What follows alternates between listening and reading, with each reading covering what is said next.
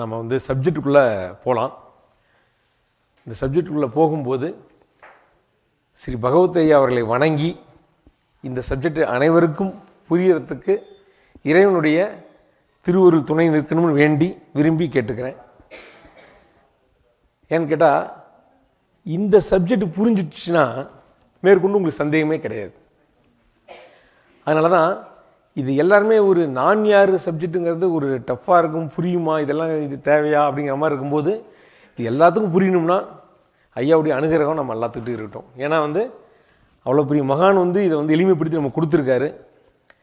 அதனால் இதை வந்து ஐயாவை வேண்டி விரும்பி நான் கேட்டுக்கிட்டு இந்த சப்ஜெக்ட் ஆரம்பிக்கிறேன். நான் யார்? இது ஆன்மீகத்தில் வந்த எல்லா மகான்களுமே இது ஒரு விளக்கம் கொடுத்துருக்காங்க. இருந்தாலும் நாம் வந்து நடைமுறைக்கு தகுந்த மாதிரி நம்ம இதை பார்க்க போகிறோம். நாம் பேசக்கூடிய இந்த நான்கிறது உணர்வு ரீதியான நான். முதல்ல அதை நம்ம புரிஞ்சுக்குவோம்.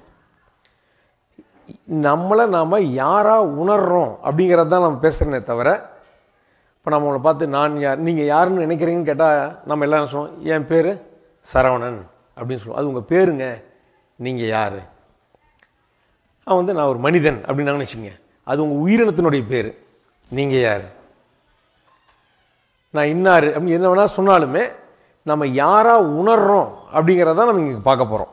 நீங்கள் யாராக உங்களை உணர்றீங்கன்னு தான் கேள்வி கேட்குறோம். ஒரு 2-3 பேர் நீங்கள் எனக்கு கொஞ்சம் சொல்லுங்கள். இது ஒரு இன்ட்ராக்ஷனாக பண்ணுவோம். நாம் இந்த சப்ஜெக்டில் உங்களுக்கு எங்கேயாவது புரியலன்னா இந்த புரியாதப்பயே நீங்கள் என்னை கேளுங்க. ஏன் நான் சொல்கிறேன்னா, ஒவ்வொரு சப்ஜெக்ட்லையும் பார்த்தா பேசி முடிச்ச விட்டு உங்கள் கேள்வி வச்சுக்கலாம் நான் சொல்லுவோம். ஆனால் இதில் நான் என்ன சொல்கிறேன்னா, நம்ம பேசிகிட்டு இருக்கும்போதே இந்த இடத்துல எனக்கு புரியல அப்படின்னா நீங்கள் அப்போவே கேட்டிங்கன்னா அது அப்பயே கலைஞ்சாதான் அடுத்தது நம்ம போகிறதுக்கு ஈஸியாக இருக்கும். அதனால் இப்படி ஒரு வேண்டுகோள் உங்ககிட்ட நான் வைக்கிறேன். நான் சரி, 2 பேர் வந்து நீங்கள் யாராக உணர்றீங்க, புதுசாக இருக்கிறவங்க, பழசு வந்து நான் யாருன்னா தெரிஞ்சவங்க தேவையில்லை, நீங்கள் யாராக உணர்றீங்கிறத எனக்கு சொன்னீங்கன்னா போதும். ஐயா நீங்கள் சொல்லுங்கள், உங்களை நீங்கள் யாராக உணர்றீங்க? நான் யாருன்னு உங்களுக்குள்ளே நீங்கள் கேள்வி கேட்டுக்கிட்டா நீங்கள் என்ன பதில் சொல்லுவீங்க?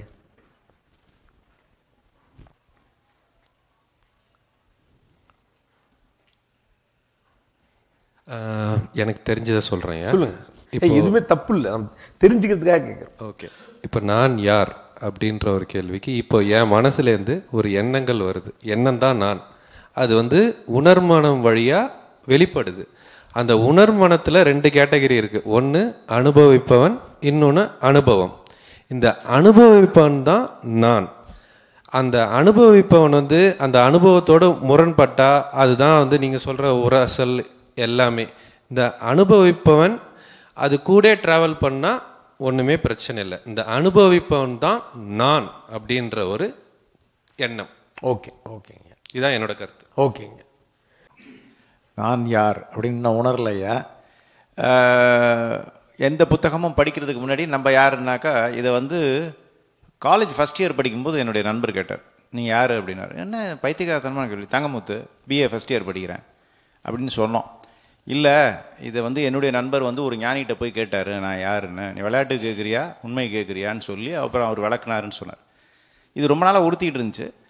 ரொம்ப வருஷத்துக்கு அப்புறம் அந்த புத்தகங்கள்லாம் படிக்கும்போது நம்ம இந்த உடம்பு இல்லை, மனசு இல்லை, அப்புறம் என்னென்ன கடைசியாக புரிஞ்சது சத்து சித்து ஆனந்தா, எக்ஸிஸ்டன்ஸ் கான்ஷியஸ்னஸ் பிளிஸ்ன்னு.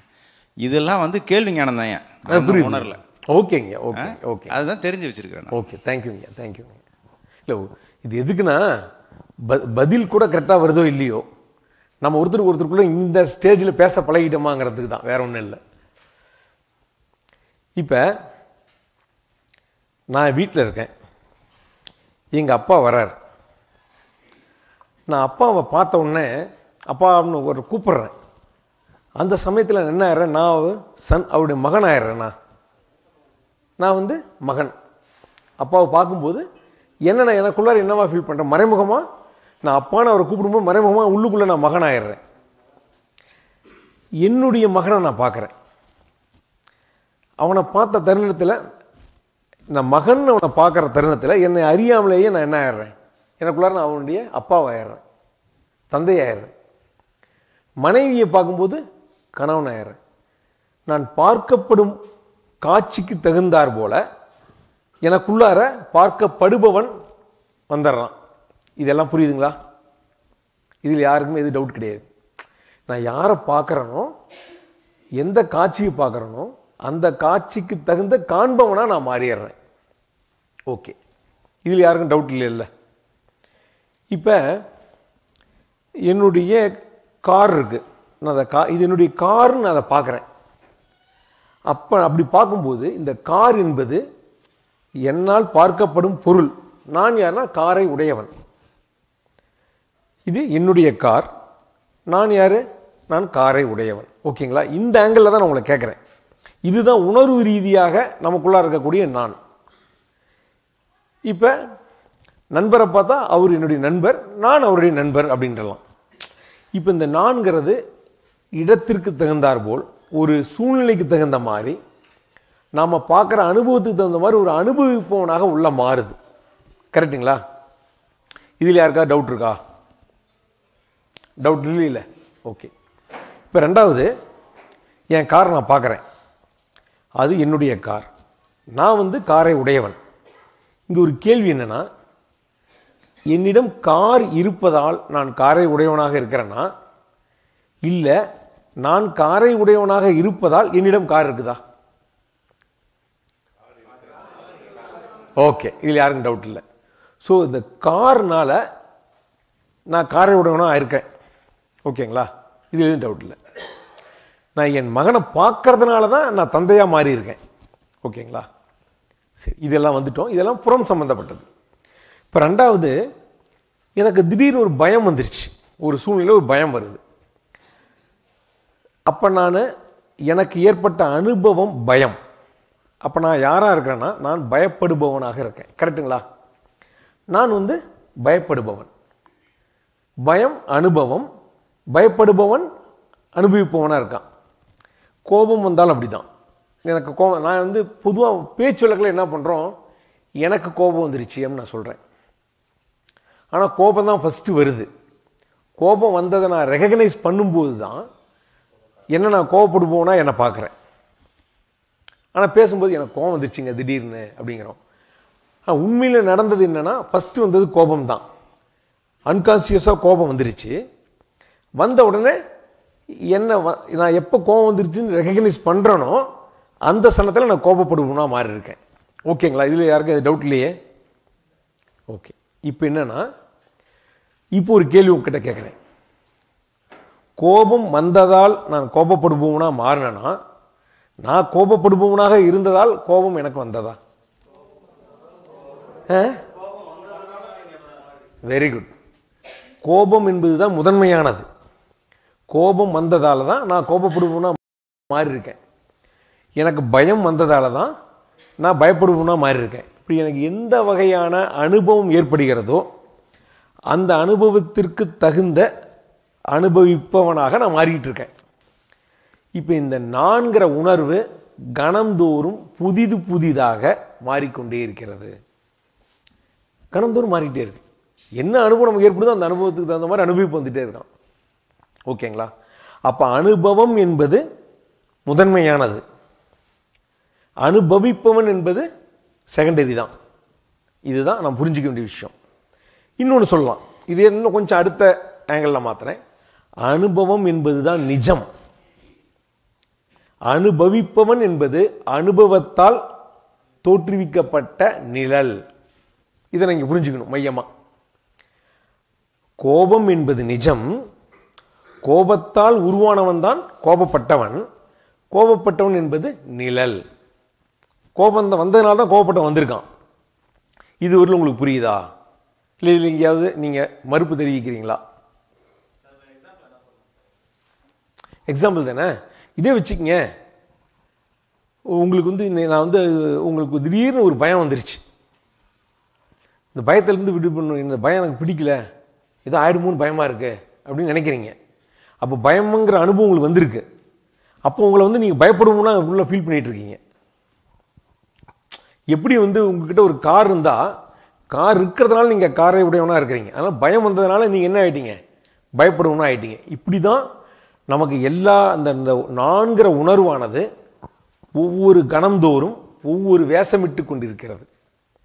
அந்த வேஷங்கிறது அனுபவத்துக்கு தகுந்த மாதிரி உள்ள அந்த அரிதாரங்கள், புத்தர் சொல்கிறார்ல, நிர்வாண மனம், இந்த அரிதாரமற்ற நிர்வாண மனத்தை தான் அவர் சொல்கிறார்.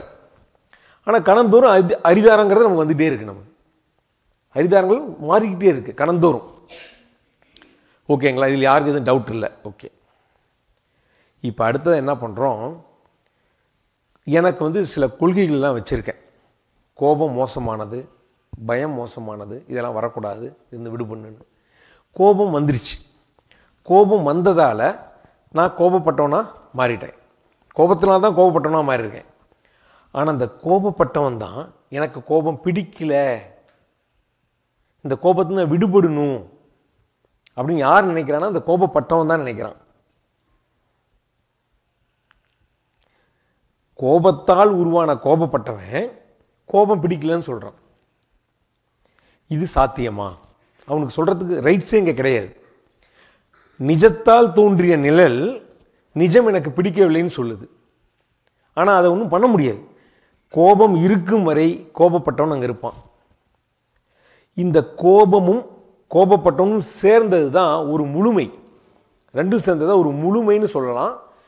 இந்த முழுமை உடையாது. ஒரு நாணயத்தினுடைய இரண்டு பக்கங்கள் மாதிரி.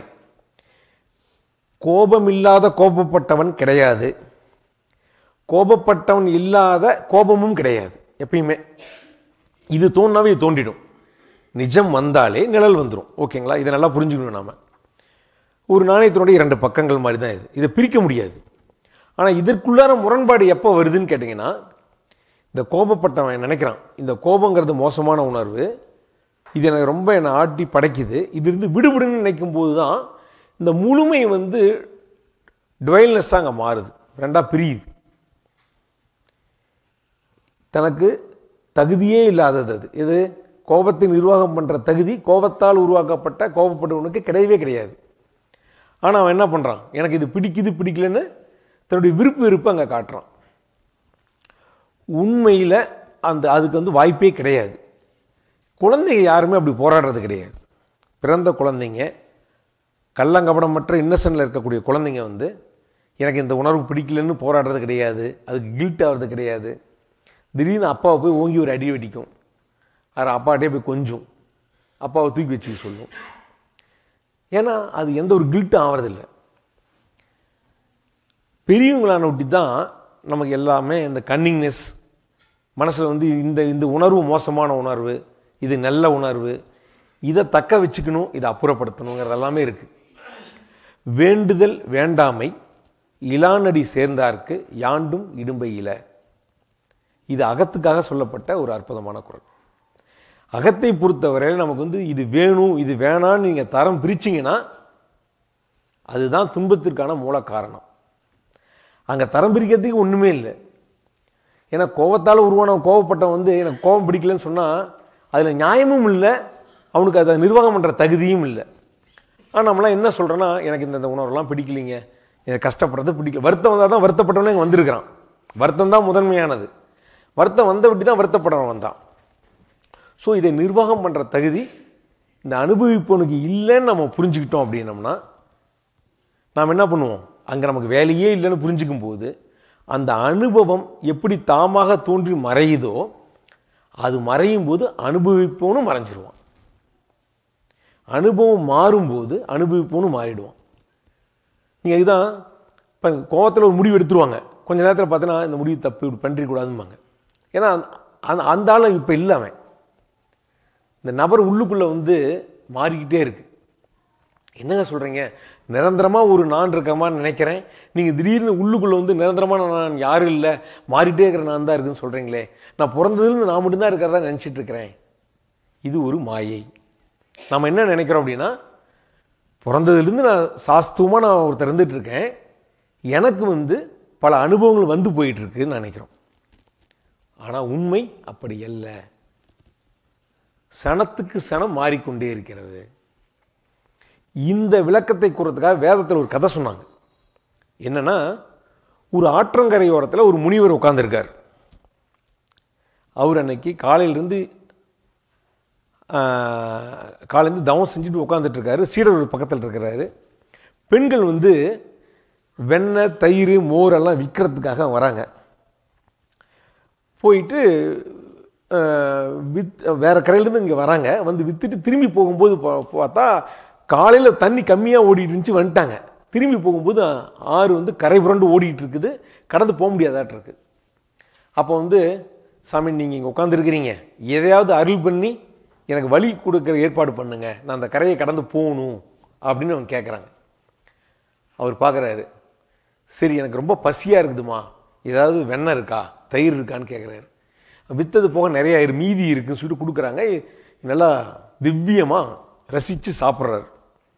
நல்லா சாப்பிட்டு ஆற்றுக்கிட்டு போய் கேட்குறாரு, ஆரே நான் விரதம் இருப்பது உண்மையானால் இந்த பெண்களுக்கு வழி விடுங்கிறாரு. ஆறு வழி விடுது. இந்த பெண்கள் ஆச்சரியப்பட்டுட்டு போயிட்டாங்க. சீடன் கேட்குறான், கண் எதிர்ப்பறதா வெண்ணையும் தயிருமா நல்லா சாப்பிட்டாரு. இதெல்லாம் சாப்பிட்டுட்டு ஆறுகிட்ட போய் நான் இப்போ விரதம் இருக்கிறது உண்மையாக இருந்தா வழி விடுன்னு சொல்கிறாரு. ஆறு வழி விடுதுன்னா இவர் பொய் சொல்கிறாரா இல்லை உண்மை சொல்கிறாரா? ஒரு சந்தேகம் வருது இல்லைங்களா? அப்போ அந்த சீடன் கேட்குறான், என்ன சுவாமி அப்படி சொல்லுங்க? சாப்பிட்டவன் சாப்பிட்டவனோடு போய்விட்டான், பசி ஆறியது, பசித்தவன் போயிட்டான்பா, இப்போ நான் வேற நபர் அப்படிங்கிறது. அப்போ தான் அகத்தளவில் கணந்தோறும் நாம் புதியவர்கள் தான் அப்படிங்கிறத அந்த உண்மையை சொல்கிறதுக்காக இந்த ஒரு கதை வந்து வேதத்தில் வச்சுருக்காங்க. இதை வந்து இன்னும் ஒரு எக்ஸாம்பிளாக உங்களுக்கு சொல்லணும் அப்படிங்கிறத ஸ்லைடில் ரெடி பண்ணேன். இப்போ அந்த ஸ்க்ரீன் இல்லாதனால உங்களுக்கு போட முடியல. யூடியூப்பில் வந்து பார்த்திங்கன்னா அது உங்களுக்கு இருக்கும், ரொம்ப ஈஸியாக புரியும். நிரந்தரமான நான் ஒன்று இல்லையா? நிரந்தரமான நானுக்கு வந்து அது வடிவம் இல்லாமல் உணரும் தன்மை இல்லாமல் ஒன்று இருக்குது உள்ளார. ஓகேங்களா? அது நிரந்தரமாக ஒன்று இருக்குது. எப்போ உணரும் தன்மை வருதுன்னா எப்போ அனுபவங்கள் ஏற்படுதோ அப்போ தான் அது அனுபவிப்பனாக தன்னை உணருது. அது உள்ள உணரும் தன்மை இல்லை. இது எப்படி சொல்லலாம் அப்படின்னா, தண்ணீரின் வடிவம் என்ன சொல்லுங்க? தண்ணீருக்கு என்ன வடிவம்? வடிவமற்றது. சரி, இதே தண்ணீரை ஒரு டம்ளரில் நான் ஊற்றிட்டேன். இப்போ தண்ணீரோட வடிவம் என்னன்னு கேட்குறேன். இந்த தண்ணீரோட வடிவம் என்னங்க அப்படின்னு கேட்குறேன். நீங்கள் எல்லோரும் என்ன சொல்லுவீங்க? டம்ளர் அப்படிம்பீங்க. சரி, உங்ககிட்ட கேட்டுட்டு இருக்கும்போது இதுலேருந்து எடுத்து நான் வேறு ஜாடியில் ஊற்றிட்டேன். டம்ளரா? ஜாடி மாதிரி தெரியுதுங்கிறேன். இப்போ அது ஜாடி. தண்ணிக்கு நிரந்தர வடிவம் கிடையாது. பாத்திரத்திற்கு தகுந்த வடிவத்தை எடுக்குதா? தண்ணியினுடைய வடிவத்திற்கு காரணம் என்ன? அந்த பாத்திரம் தானே. எப்படி தண்ணியினுடைய வடிவத்துக்கான காரணம் பாத்திரமோ அது மாதிரி நம்முடைய இந்த அனுபவிக்கும் நானுக்கான வடிவத்திற்கான காரணம் அனுபவம். எப்படி தண்ணி, எந்த ஒரு தண்ணியை பாத்திரம் மாற மாற மாற எப்படி அதனுடைய வடிவம் மாறுதோ அப்படி நமக்கு அனுபவங்கள் மாற மாற மாற அனுபவிப்புன்னு மாறிட்டே இருக்கான். இதுதான் நமக்குள்ள நடந்துட்டு இருக்கு. அப்போ கணந்தோறும் நம்ம புதியவர்கள் தான் மாறிட்டே இருக்கோம். அப்போ நம்ம அனுபவத்தை நிர்வாகம் பண்ணுற தகுதி நமக்கு கிடையவே கிடையாது. அனுபவத்தோட போராடாத தன்மையில் இருக்கும்போது தான், இந்த விடுதலையில் இருக்கும்போது தான் எப்படி தோன்றி மறையுதோ அப்படி அனுபவங்கள் மறையும் போது அந்த அனுபவிப்புன்னு மறைஞ்சிருவான். நமக்கு இப்போ என்ன, அப்போ நமக்கு என்னதான் வேலை இருக்குது அப்படின்னா, ஒரு அனுபவம் ஏற்படும் போது ஒரு அனுபவிப்புன்னு வர பார்த்தீங்களா, அந்த அனுபவிப்பவனுக்கு புறம் சார்ந்த வேலை தான் இருக்குது. அந்த அனுபவத்தை புறத்தில் எப்படி நிர்வாகம் பண்ணணும். இப்போ இங்கெல்லாம் வந்து கூட்டிட்டோம், எனக்கு ஒரு அனுபவம் வருது. இப்போ நண்பர்களை பார்த்துட்டு இருக்கிறேன், நான் ஒரு சப்ஜெக்ட் பற்றி பேசிகிட்டு இருக்கிறேன், எனக்கு பேசக்கூடியவனா நான் உள்ளே இருக்கிறேன். இந்த பேசக்கூடியவனை நான் மாற்றுறதோ இப்போ எனக்கு ஒரு பயம் ஏற்படுது. இதே நீ கரெக்டாக தான் சொல்கிறியா, சொதப்பிடாதன்னு ஒரு பயம் ஏற்படுதுன்னு வச்சிங்களேன். அந்த பயத்தை நிர்வாகம் பண்ணுறவனா, அந்த பயத்தை நான் நிர்வாகம் பண்ணுறதை விட அந்த பயத்தை பயன்படுத்தி இந்த அனுபவத்தை நான் வந்து இன்னும் என்ன மாதிரி தெளிவாக சொன்னால் இவங்க மிஸ் அண்டர்ஸ்டாண்டிங் பண்ணாமல் கரெக்டாக புரிஞ்சுக்குவாங்க அப்படிங்கிறதுல நான் கேர்ஃபுல்லாக இருக்கலாம், கவனமாக அதை நான் கையாளலாம். ஸோ நமக்கு அனுபவிப்புனுக்கு என்ன வேலைன்னா அந்த அனுபவம் சார்ந்த புற வேலைகள் தான் இருக்குது. அதை நிர்வாகம் பண்ணோம் அப்படின்னா புற வேலையும் சக்ஸஸ் ஆகும், அனுபவங்கள் மாறும்போது அதுக்கு தகுந்த அனுபவிப்புன்னு மாறிடுவான். இப்போ உங்களுக்கு நீங்கள் போகிறீங்க, இருட்டில் ஒரு பயம் வந்துருச்சு, ஏதாவது இருக்குமோ, இந்த பயத்தினுடைய வெளிப்பாடு பயப்பட்டவனா உள்ளே இருக்கிறீங்க. பயப்பட்டவன் பயத்தை நிர்வாகம் பண்ணுறதை விட என்ன பண்ணலான்னா டார்ச் லைட் எடுத்துக்கலாம், ஒரு குச்சி ஒன்று எடுத்துக்கலாம், கவனமாக அந்த பாதையை கடக்கலாம். அதற்கு அந்த பயம் வந்து உதவியாக இருக்குது. இதற்கான வாய்ப்பு தான் இருக்கே தவிர நம்ம பயத்தை நிர்வாகம் பண்ணுறது எப்படின்னு கேட்டிங்கன்னா, ஒன்றா இருக்கக்கூடிய அந்த ஒன்னஸ் ரெண்டாகி ஒன்றுக்குள்ளே ஒன்று முரண்படுது. இந்த முரண்படும் போது என்ன ஆகும்னு நினைக்கிறீங்க? ஒன்றாக இருக்கிறது முழுமை. இப்போ ஒரு பழம் இருக்குது, ஒரு ஆப்பிள் பழம் இருக்குது, அது முழுமையாக இருக்குது. இப்படி விட்டு விட்றேன், அது ஈஸியாக உருண்டு போயிடும். ஃப்ளோங்கிறது முழுமை எப்பயுமே ஃப்ளோ ஆகிறது ரொம்ப ஈஸியாக இருக்கும். இதே பழத்தை அனுபவம் வேறு அனுபவிப்பு வேறு ரெண்டாக கட் பண்ணிட்டேன், இப்போ விட்டுட்டா போகுமா? அது நீங்கள் உள்ளுக்குள்ளே முரண்பட்டீங்கன்னா ஒன்றாக இருந்தவர்கள் இரண்டாக மாறிடுறோம், டியூல்னஸ் வந்துடும். அப்போ என்னன்னு கேட்டிங்கன்னா, டியூல்னஸ் முடிகிறவர்கள் உங்கள் போராட்டம் இருந்துகிட்டு இருக்கும், கடந்து போகாது.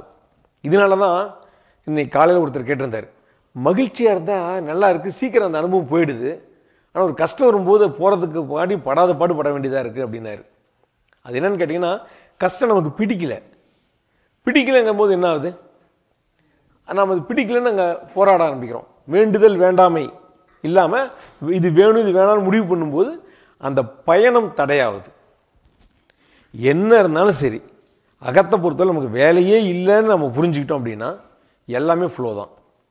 உங்களுக்கு வாழ்க்கையில் மிகப்பெரிய ஒரு துக்ககரமான நிகழ்ச்சியாக இருக்கலாம், அல்லது தாங்க முடியாத வேதனையாக கூட இருக்கலாம். நமக்கு அங்கே வேலை இல்லைங்கிற அதை நிர்வாகம் பண்ணுற தகுதி நமக்கு இல்லைன்னு நீங்கள் புரிஞ்சுக்கிட்டீங்கன்னா அந்த அனுபவத்தோடு சேர்ந்து அனுபவிப்புன்னு ஃப்ளோ ஆகிடுவோம். இதை நம்ம புரிஞ்சுக்கிறது நான் யாருனுடைய புரிதலுடைய நோக்கமே நம்முடைய அனுபவத்தை நிர்வாகம் பண்ணும் தகுதி நமக்கு இல்லை. ஏன் இல்லைங்கிறத புரிஞ்சுக்கிறதுக்கு தான் இந்த விளக்கத்தை நம்ம ஐயா நமக்கு கொடுத்துருக்காங்க. இப்போ நம்ம தான் நிஜம், அனுபவம் தான் நிழல் அப்படின்னு நினச்சிட்டு இருக்கோம். அதுதான் எனக்கு திருப்பி வருது. உண்மையில் நம்ம தான் நிஜம், நம்ம தான் அப்படி நிலையா இருக்கும், நிழல் தான் வந்துட்டு போகும், அனுபவம் தான் வந்துட்டு போகும். அப்போ எப்படி அதை நம்ம நிழல்னு எப்படி மாற்றிக்கிட்டு அனுபவம் நிழலுங்க நிஜம்ங்கிறத எப்படி? ஓகே. இப்போ கார் இருக்கிறதுனால நீங்கள் காரை உடையவரா, நீங்கள் காரை உடையவராக இருக்கிறதுனால உங்ககிட்ட கார் இருக்கா? கார் இருக்கிறதுனால தான் நான் கார் உடையவனாக இருக்கேன். ஓகேங்களா? பயம் வந்ததால தான், பயம் தான் ஃபஸ்ட்டு வருதுங்க. பயத்தை ரெகக்னைஸ் பண்ணுறீங்க, பண்ணதுனால தான் உங்களை நீங்கள் பயப்பட்டவனா நீங்கள் ஃபீல் பண்ணுறீங்க. நீங்கள் இந்த பயமோ எந்த அனுபவமே இல்லைன்னா எந்த ஒரு அனுபவிப்புனா உங்களை ஃபீல் பண்ணவே மாட்டீங்க. அப்போ அது நிழலாக மாறிடுறது. அது நம்ம இப்படி நிலையா நம்ம இருக்கோம், ஏதோ ஒன்று வந்துட்டு போகுது, அப்படி போகல. அதுதான் சொன்னேன், உணர்ச்சிகள் வந்துட்டு நாம தொடர்ந்து இருக்கிற மாதிரியும் நமக்கு எல்லா அனுபவங்களும் வர மாதிரி நம்ம நினச்சிட்டு இருக்கிறோம். இது ஒரு மாயை தான். உண்மையில் நீங்கள் உங்களை யாருன்னு உள்ளே பார்த்தீங்கன்னா ஒன்றுமே கிடையாது. மனசில் நீங்கள் எங்கே இருக்கிறீங்க, நான் எங்கே இருக்குதுன்னு சொல்லணும்னா ஒன்றுமே இருக்காது. நம்ம எடுத்தோன்னா நம்ம இந்த வேலை பார்க்குறேன், இல்லை நம்ம தனியாக இருந்தோம், இல்லை இந்த வேலை பார்க்குறேன்னு சொல்லுவோம், இல்லை எனக்குன்னு நான் ஒரு நல்ல வேலை ஒரு 4 பேர் நல்ல அந்த மாதிரி ஒரு இமேஜின் தான் நான் நான்கிற போது நம்ம இல்லை அப்போ நீங்கள் என்னன்னு கேட்டால், நான் யாருன்னு திரும்பி பார்க்கும்போது உங்களை பற்றி ஒரு கருத்து வச்சுருக்கீங்கல்ல, அந்த கருத்து ஒரு அனுபவமாக தெரியுது இல்லை, அந்த அனுபவத்துக்குரிய அனுபவிப்புனா நீங்கள் உங்களை பார்க்குறீங்க. எல்லா நேரமும் அப்படி பார்க்க மாட்டீங்க, அனுபவத்தால் தான் உள்ள அனுபவிப்பு வரோம். இதெல்லாம் நான் சொல்கிறது சைக்காலஜிக்கலாக, மன ரீதியாக, புற ரீதியாக நீங்கள் பிறந்ததுலேருந்து வளர்ந்து செல்கள் வளர்ந்து நீங்கள் ஒரு உருவமாக இப்போ தெரியுறீங்க. இது புறத்தில் பர்மனெண்ட்டாக ஒரு ஆள் இருக்கிறோம். நம்ம புறத்தில் போய் நேற்று ஒருத்தர் கடன் வாங்கிட்டு இன்றைக்கி அவன் கடன் கேட்க வந்தா, நேற்று இருந்தவன் நான் இல்லையா, இன்றைக்கி வேற ஆள்னு சொன்னால் அவங்க சும்மா விட மாட்டாங்க.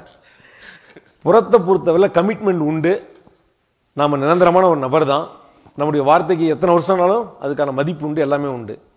அகரீதியாக நான் என்ற உணர்வு ரீதியாக நம்முடைய நிலை மாறிக்கொண்டே இருக்கிறது.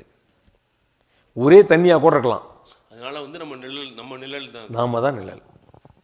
இந்த நாம் உணர்றோம்ல, உள்ளார ஒரு உணர்வு போவோம்னா, ஒரு அனுபவத்திற்கு தகுந்த அனுபவிப்புன்னு நினைக்கிறோம்ல, அதுதான் நாம்.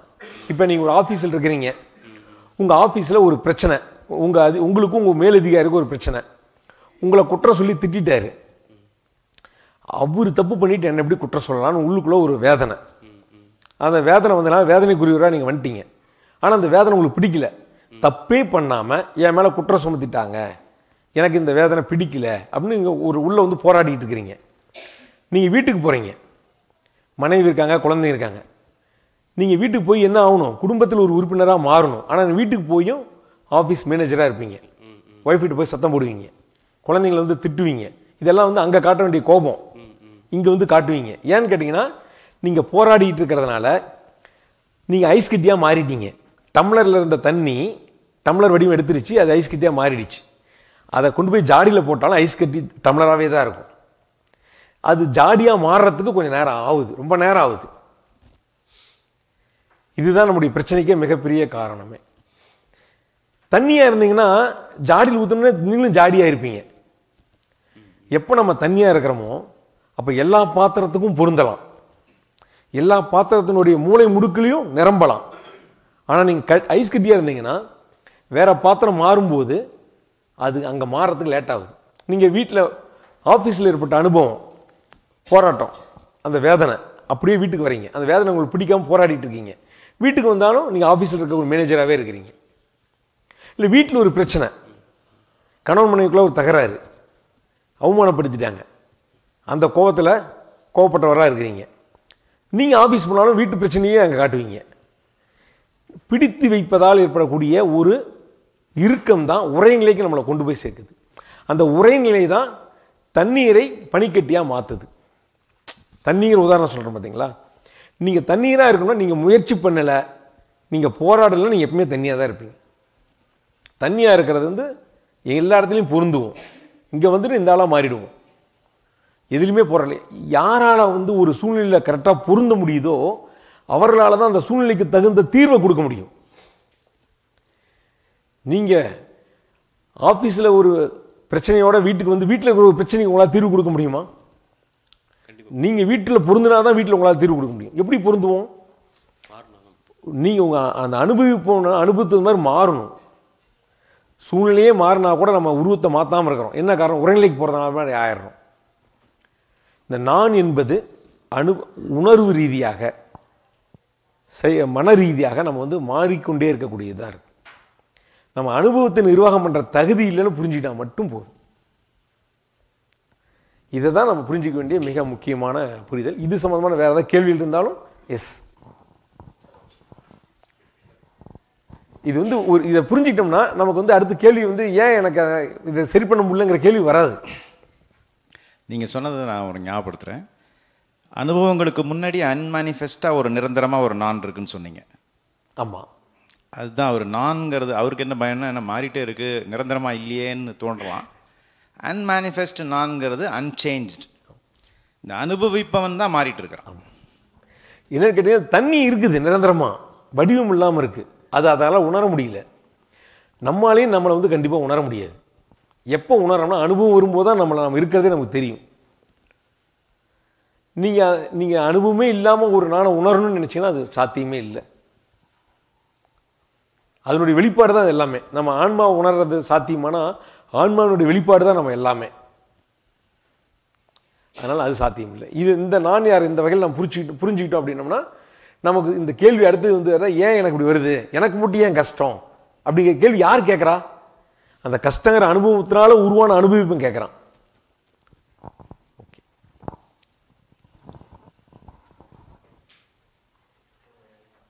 இது வந்து கொஞ்சம் டீப்பாக புரிஞ்சுக்கிட்டீங்கன்னா ஒரு ரொம்ப எளிமையான புரிதல் தான் இது. எப்படி ஏன் கண்டினியூஸாக இருக்குது? சூப்பரான கேள்விங்க. நமக்கு என்னமோ தொடர்ந்து காலையிலிருந்து இந்த 4 உணவு தொடர்ந்து இருக்கிற மாதிரி தெரியுது இல்லைங்களா? இப்போ நான் பேர், நான் தான் ராஜசிம்மன், நான் தான் இது, அப்படி அந்த கண்டினியூட்டி வந்து எங்கேருந்து கிடைக்குது? அதை தான் சொல்கிறேன். ஐயா காலைல சொன்ன மாதிரி என் பேர் ராஜசிம்மன், நான் இது படிச்சிருக்கேன், என் கேரக்டர், இதெல்லாம் உங்கள் மெமரியில் இருக்குது. அந்த சூழ்நிலைக்கு அது எடுத்து காட்டுது. இந்த மனசு வந்து ஈஸியாக கனெக்டிவிட்டி பண்ணும் எல்லாத்தையுமே.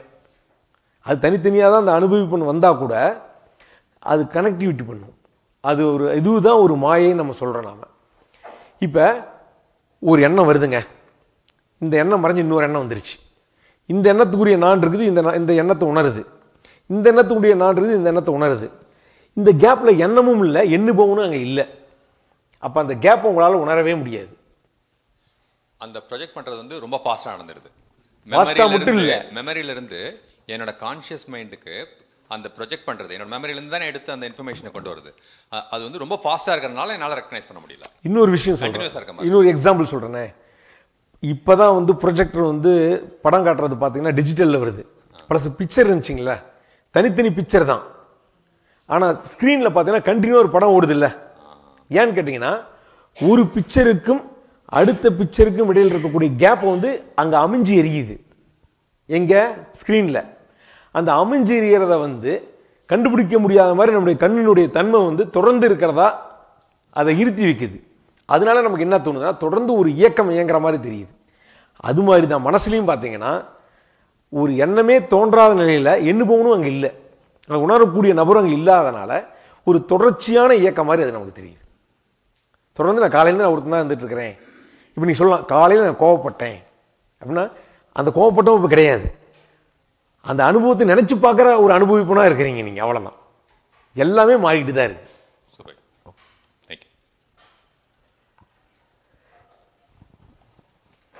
சார் இப்போ நீங்கள் சொன்னீங்களா அனுபவம் தான் நிஜம், அனுபவிக்கிறோம் பொய்ன்றது. அது நான் அப்படி சொல்கிறத விட ரெண்டும் இணைஞ்சதுதான் ஒரு முழுமை. ஆனால் வந்து அனுபவத்துக்கு தான் முக்கியத்துவம். அனுபவிப்போங்கிறதும் ஒரு வகையான அனுபவம் தான். நாம் தான் அனுபவிப்போம்னு ஒரு பேரை கொடுத்துட்ருக்குறோம். அனுபவிப்போனும் ஒரு அனுபவம் தான். ரெண்டுமே ஒரு எண்ணத்தின் ஒரு நாணயத்தின் இரண்டு பக்கங்கள் மாதிரி. அது ஓகே. அந்த நான் வந்து மாறிக்கிட்டே இருக்குன்னு சொல்கிறீங்க. அப்போ அனுபவத்துக்காக தான் நானேவா? ஆமாம். அனுபவம் இல்லாத நானை நீங்கள் உங்களால் உணரவே முடியாது. நான் வந்து எந்த அனுபவமும் இல்லாமல் இருக்கிறேன் அப்படின்னா அப்படி ஒரு அனுபவத்தோடு அவர் இருக்கிறார். ஓகே. அனுபவம் வர்றதுக்காக தான் நானே வருது. அனுபவத்தை பெறத்துக்கு தான் நானே. அனுபவத்தின் மூலமாகத்தான் நம்ம வாழ்ந்துகிட்டே இருக்கிறோம், வந்துட்டு இருக்கோம். அது ஓகே சார். இந்த அனுபவத்துக்காக தான் அந்த நானே வருதான்னு கேட்குறேன். அனுபவத்தால் தான் நான் உருவாக்கப்படுது. அப்போ அனுபவம்னு ஒன்று இல்லைன்னு வரல, அனுபவத்துக்காக தான், அனுபவத்தினால் தான் அந்த அனுபவிப்பு உருவாக்கப்படுறோம். அப்போ அனுபவம்னு ஒன்று இல்லைன்னா அப்போ நானே ஒன்று இல்லைன்றீங்களா? ஆமாம், கண்டிப்பாக. இப்போ தண்ணிக்கான வடிவமே வந்து பாத்திரம் இருந்தால் மட்டும்தான் வரும். பாத்திரம் இல்லாமல் தண்ணிக்கு வடிவம் கிடையாது. Okay sir. இப்போ ஒருத்தர் இறந்துட்டாரு, இப்போ அவருக்கு அனுபவம் இல்லை. ஆனால் இப்போ நானுன்னு ஒன்று இருக்குமா? அந்த உடம்புல இருக்காது, பட் நானுன்றது ஒன்று வேற உயிர் எடுக்குன்னு சொன்னார்ல நேற்று ஐயா. ஐயா இது வந்து வேற சப்ஜெக்ட். இதுதான் சொல்கிறேன் நான். நம்ம உடல் வந்து ஸ்தூல உடல், இது சூக்கும உடல், காரண உடல். ஓகேங்களா? 3 வகையான உடல் இருக்கு. ஸ்தூல உடல்ங்கிறது இந்த பரு உடல், சூக்கும உடல்ங்கிறது நம்முடைய நினைவு தொகுப்பு, நம்முடைய தாட். இப்போ நம்ம பேசுகிறோம்ல, இதெல்லாம் சூக்கும உடல். இதற்கு ஆதாரமாக இருக்கக்கூடியது காரண உடல், நம்முடைய இயல்புனுடைய தொகுப்பு. இந்த உடலை விட்டால் கூட நமக்கு எல்லாமே தெரியும், அது வேறு பரிணாமத்தில் தெரியும். இந்த உடல் மூலமாக பார்க்கறதுனால நம்முடைய வந்து உங்களை வந்து இந்தந்த மாதிரி காட்சியாக பார்க்குறேன். இந்த உடல் இல்லாமலும் பார்க்க முடியும், அது வந்து வேறு மாதிரியான பரிணாமத்தில் தெரியும். ஓகே. ஆனால் கெமிக்கல் ரியாக்ஷன் கிடையாது. கெமிக்கல் ரியாக்ஷன் அனுபவம் என்பதெல்லாம் இந்த உடல் சார்ந்தது தான். உடல் இல்லைன்னா அது வந்து அதனுடைய வடிவம் எப்படின்னா டோட்டலாக வேறு பரிணாமமாக இருக்கும். அதுதான் வந்து அடுத்த பிறவின்னு எடுக்கும்போது அது தன்னை வந்து இழந்துடுது. காரண உடல் தான் பிறவியாக எடுக்குது. இது வந்து டோட்டலாக வேறு சப்ஜெக்டு. அதனால் நீங்கள் வந்து அதை பற்றிங்கிறத இன்னொரு சப்ஜெக்டில் பேசிக்குவோம். இப்போ வந்து நான் யாரில் வந்து நம்முடைய அனுபவத்துக்கு தகுந்த அனுபவிப்பனை வந்து அனுபவம் உருவாக்கிக்கிட்டே இருக்கு. ஸோ ஃபிக்ஸாக இப்போ இந்த கான்செப்ட் படி ஃபிக்ஸாக நானுன்னு ஒன்று கிடையாது. ஆமாம். ஒவ்வொரு அனுபவத்துலேயும் நான் புதுசாக வந்துக்கிட்டே இருக்கேன். அனுபவத்துக்குனால தான் நம்ம வந்துக்கிட்டு இருக்கோம், அனுபவிப்புனா இருக்கிறோம். ஓகே. இந்த அனுபவிப்புனால அனுபவத்தை நிர்வாகம் பண்ண முடியாது. ஓகே. அதுக்கான புறக்காரியத்தை தான் செய்ய முடியும். Okay sir. வெளி வேலையை செய்யறதுக்காக தான் இது நம்ம உதவிக்கு வருது. ஓகே. உள்ளே எதையும் நோண்டிக்கிட்டு இருக்க வேணாம், வெளியில் அந்த அனுபவத்தை வச்சு ஏதாவது வெளியில் ஏதாவது பண்ண முடியுமானா பண்ணிக்கலாம். இப்போ வந்து உங்களுக்கு ஒரு பிரச்சனைங்க. ஆமாம் சார், எல்லாத்துக்கும் இல்லை எல்லாத்துக்கும் இருக்குது. உங்களுக்கு ஒரு பிரச்சனை இருக்குது வச்சிங்களேன், ஒரு அனுபவமாக இருக்குது. உங்கள் பிரச்சனையை உங்களுக்கு தெரிஞ்ச மாதிரி எனக்கு தெரியுமா? தெரியாது சார். என்னால் டீல் பண்ணால் சரியாக பண்ணுறதோட நீங்கள் டீல் பண்ணால் தான் சரியாக பண்ண முடியும். ஏன்னா அந்த அனுபவத்துக்குரியவன் நீங்கள் தான். உங்களால் தான் அதில் மூல முடுக்கில் என்னென்ன பிரச்சனை இருக்குது, யார்கிட்ட எப்படி பேசுங்கிறது உங்களுக்கு தெரியும். ஸோ நீங்கள் தீர்க்கிற மாதிரி வேற யாரால தீர்க்க முடியாது. ஓகேங்களா? எப்போ வந்து அந்த அனுபவத்துக்குரிய அனுபவிப்புனா இருக்கிறோமோ அவனுக்கு புறக்காரியத்தில் டீல் பண்ணுறது தான் அவனுக்கு தகுதி இருக்குது, அதை தான் சரி பண்ண முடியும். ஓகே. ஒவ்வொரு அனுபவத்துலேயும் ஒரு நான் பிறக்கிற மாதிரி அந்த அனுபவத்தை வந்து நான் பிடிச்சிட்டு இருக்க தேவையில்லை, அதை வந்து மாறிக்கிட்டே இருக்கும். இப்போ காலையில் சரவணன் சொன்ன அப்படி இல்லை, கார் 10 லட்ச ரூபா கார் வாங்கி வச்சுருக்கிறோம். ஒருத்தவொன்று டமால் இடிச்சிட்டான், இடிச்சோன்னு உள்ள வேதனை.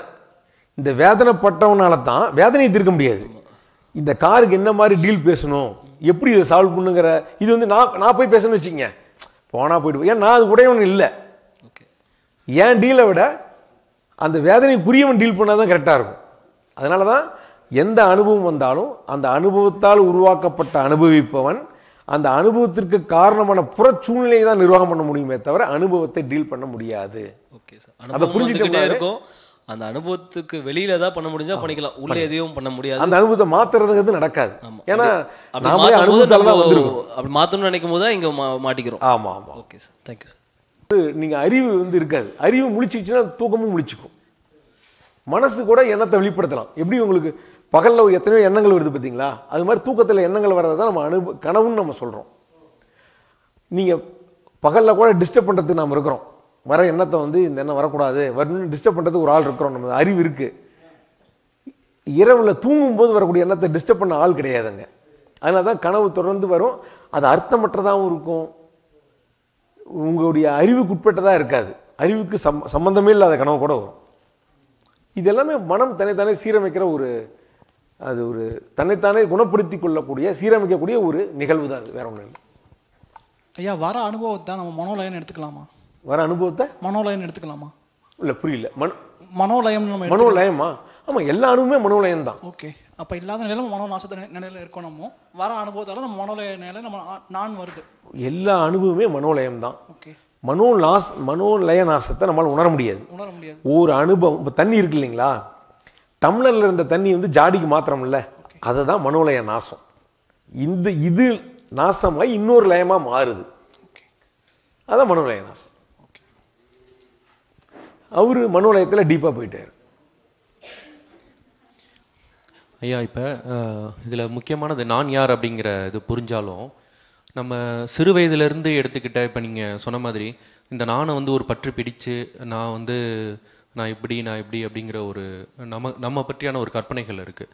உண்மையான பிரச்சனை அப்படிங்கிறது இப்போ நீங்கள் சொன்ன மாதிரி ஆஃபீஸில் இருந்த நான் வீட்டில் கொண்டு அதோட இம்பேக்ட் இருந்துக்கிட்டே இருக்குது. அதுதான் உண்மையாக பார்த்தீங்கன்னா, ஈவன் வீட்டில் ஒரு பிரச்சனை நம்ம ஆஃபீஸ் போனாலும் அதையே சுற்றிக்கிட்டே இருக்கிறதுனால நம்ம அவங்களால பண்ண முடியல. அதுக்கான காரணம் என்ன அப்படின்னு பார்க்கல, ஈவன் கரெக்டு, நான் அனுபவம் தான் இந்த நேரத்தில் இப்போ பிரச்சனை பண்ணிக்கிட்டு இருக்கவன் நிழல் தான் அப்படின்னு சொன்னாலும், அந்த நிழலான வெயிட் ரொம்ப வெயிட்டாக இருக்குது. ஸோ இப்படி நடந்திருக்கு, வீட்டில் ஒரு ப்ராப்ளம் அப்படின்னா எனக்கு அது ஒய்ஃப் மேலேயோ இல்லைனா யாரோ ஒரு குடும்ப உறுப்பினர்கள் மேலேயோ இருக்கிற அவங்களுடைய பிஹேவியர் அது இதுன்னு சொல்லி நம்ம பார்த்தீங்கன்னா அந்த நாள் ரொம்ப வெயிட்டாக இருந்து அதை விடுறதுங்கிறது இது ஒரு தண்ணியே இழக்கிற இல்லை தண்ணியே ஒரு பலி கொடுக்கிற மாதிரியான ஒரு உணர்வு மாதிரி இருக்குன்ற உண்மையில் விடுதலை என்பது தன்னை இழக்கிறது தான்.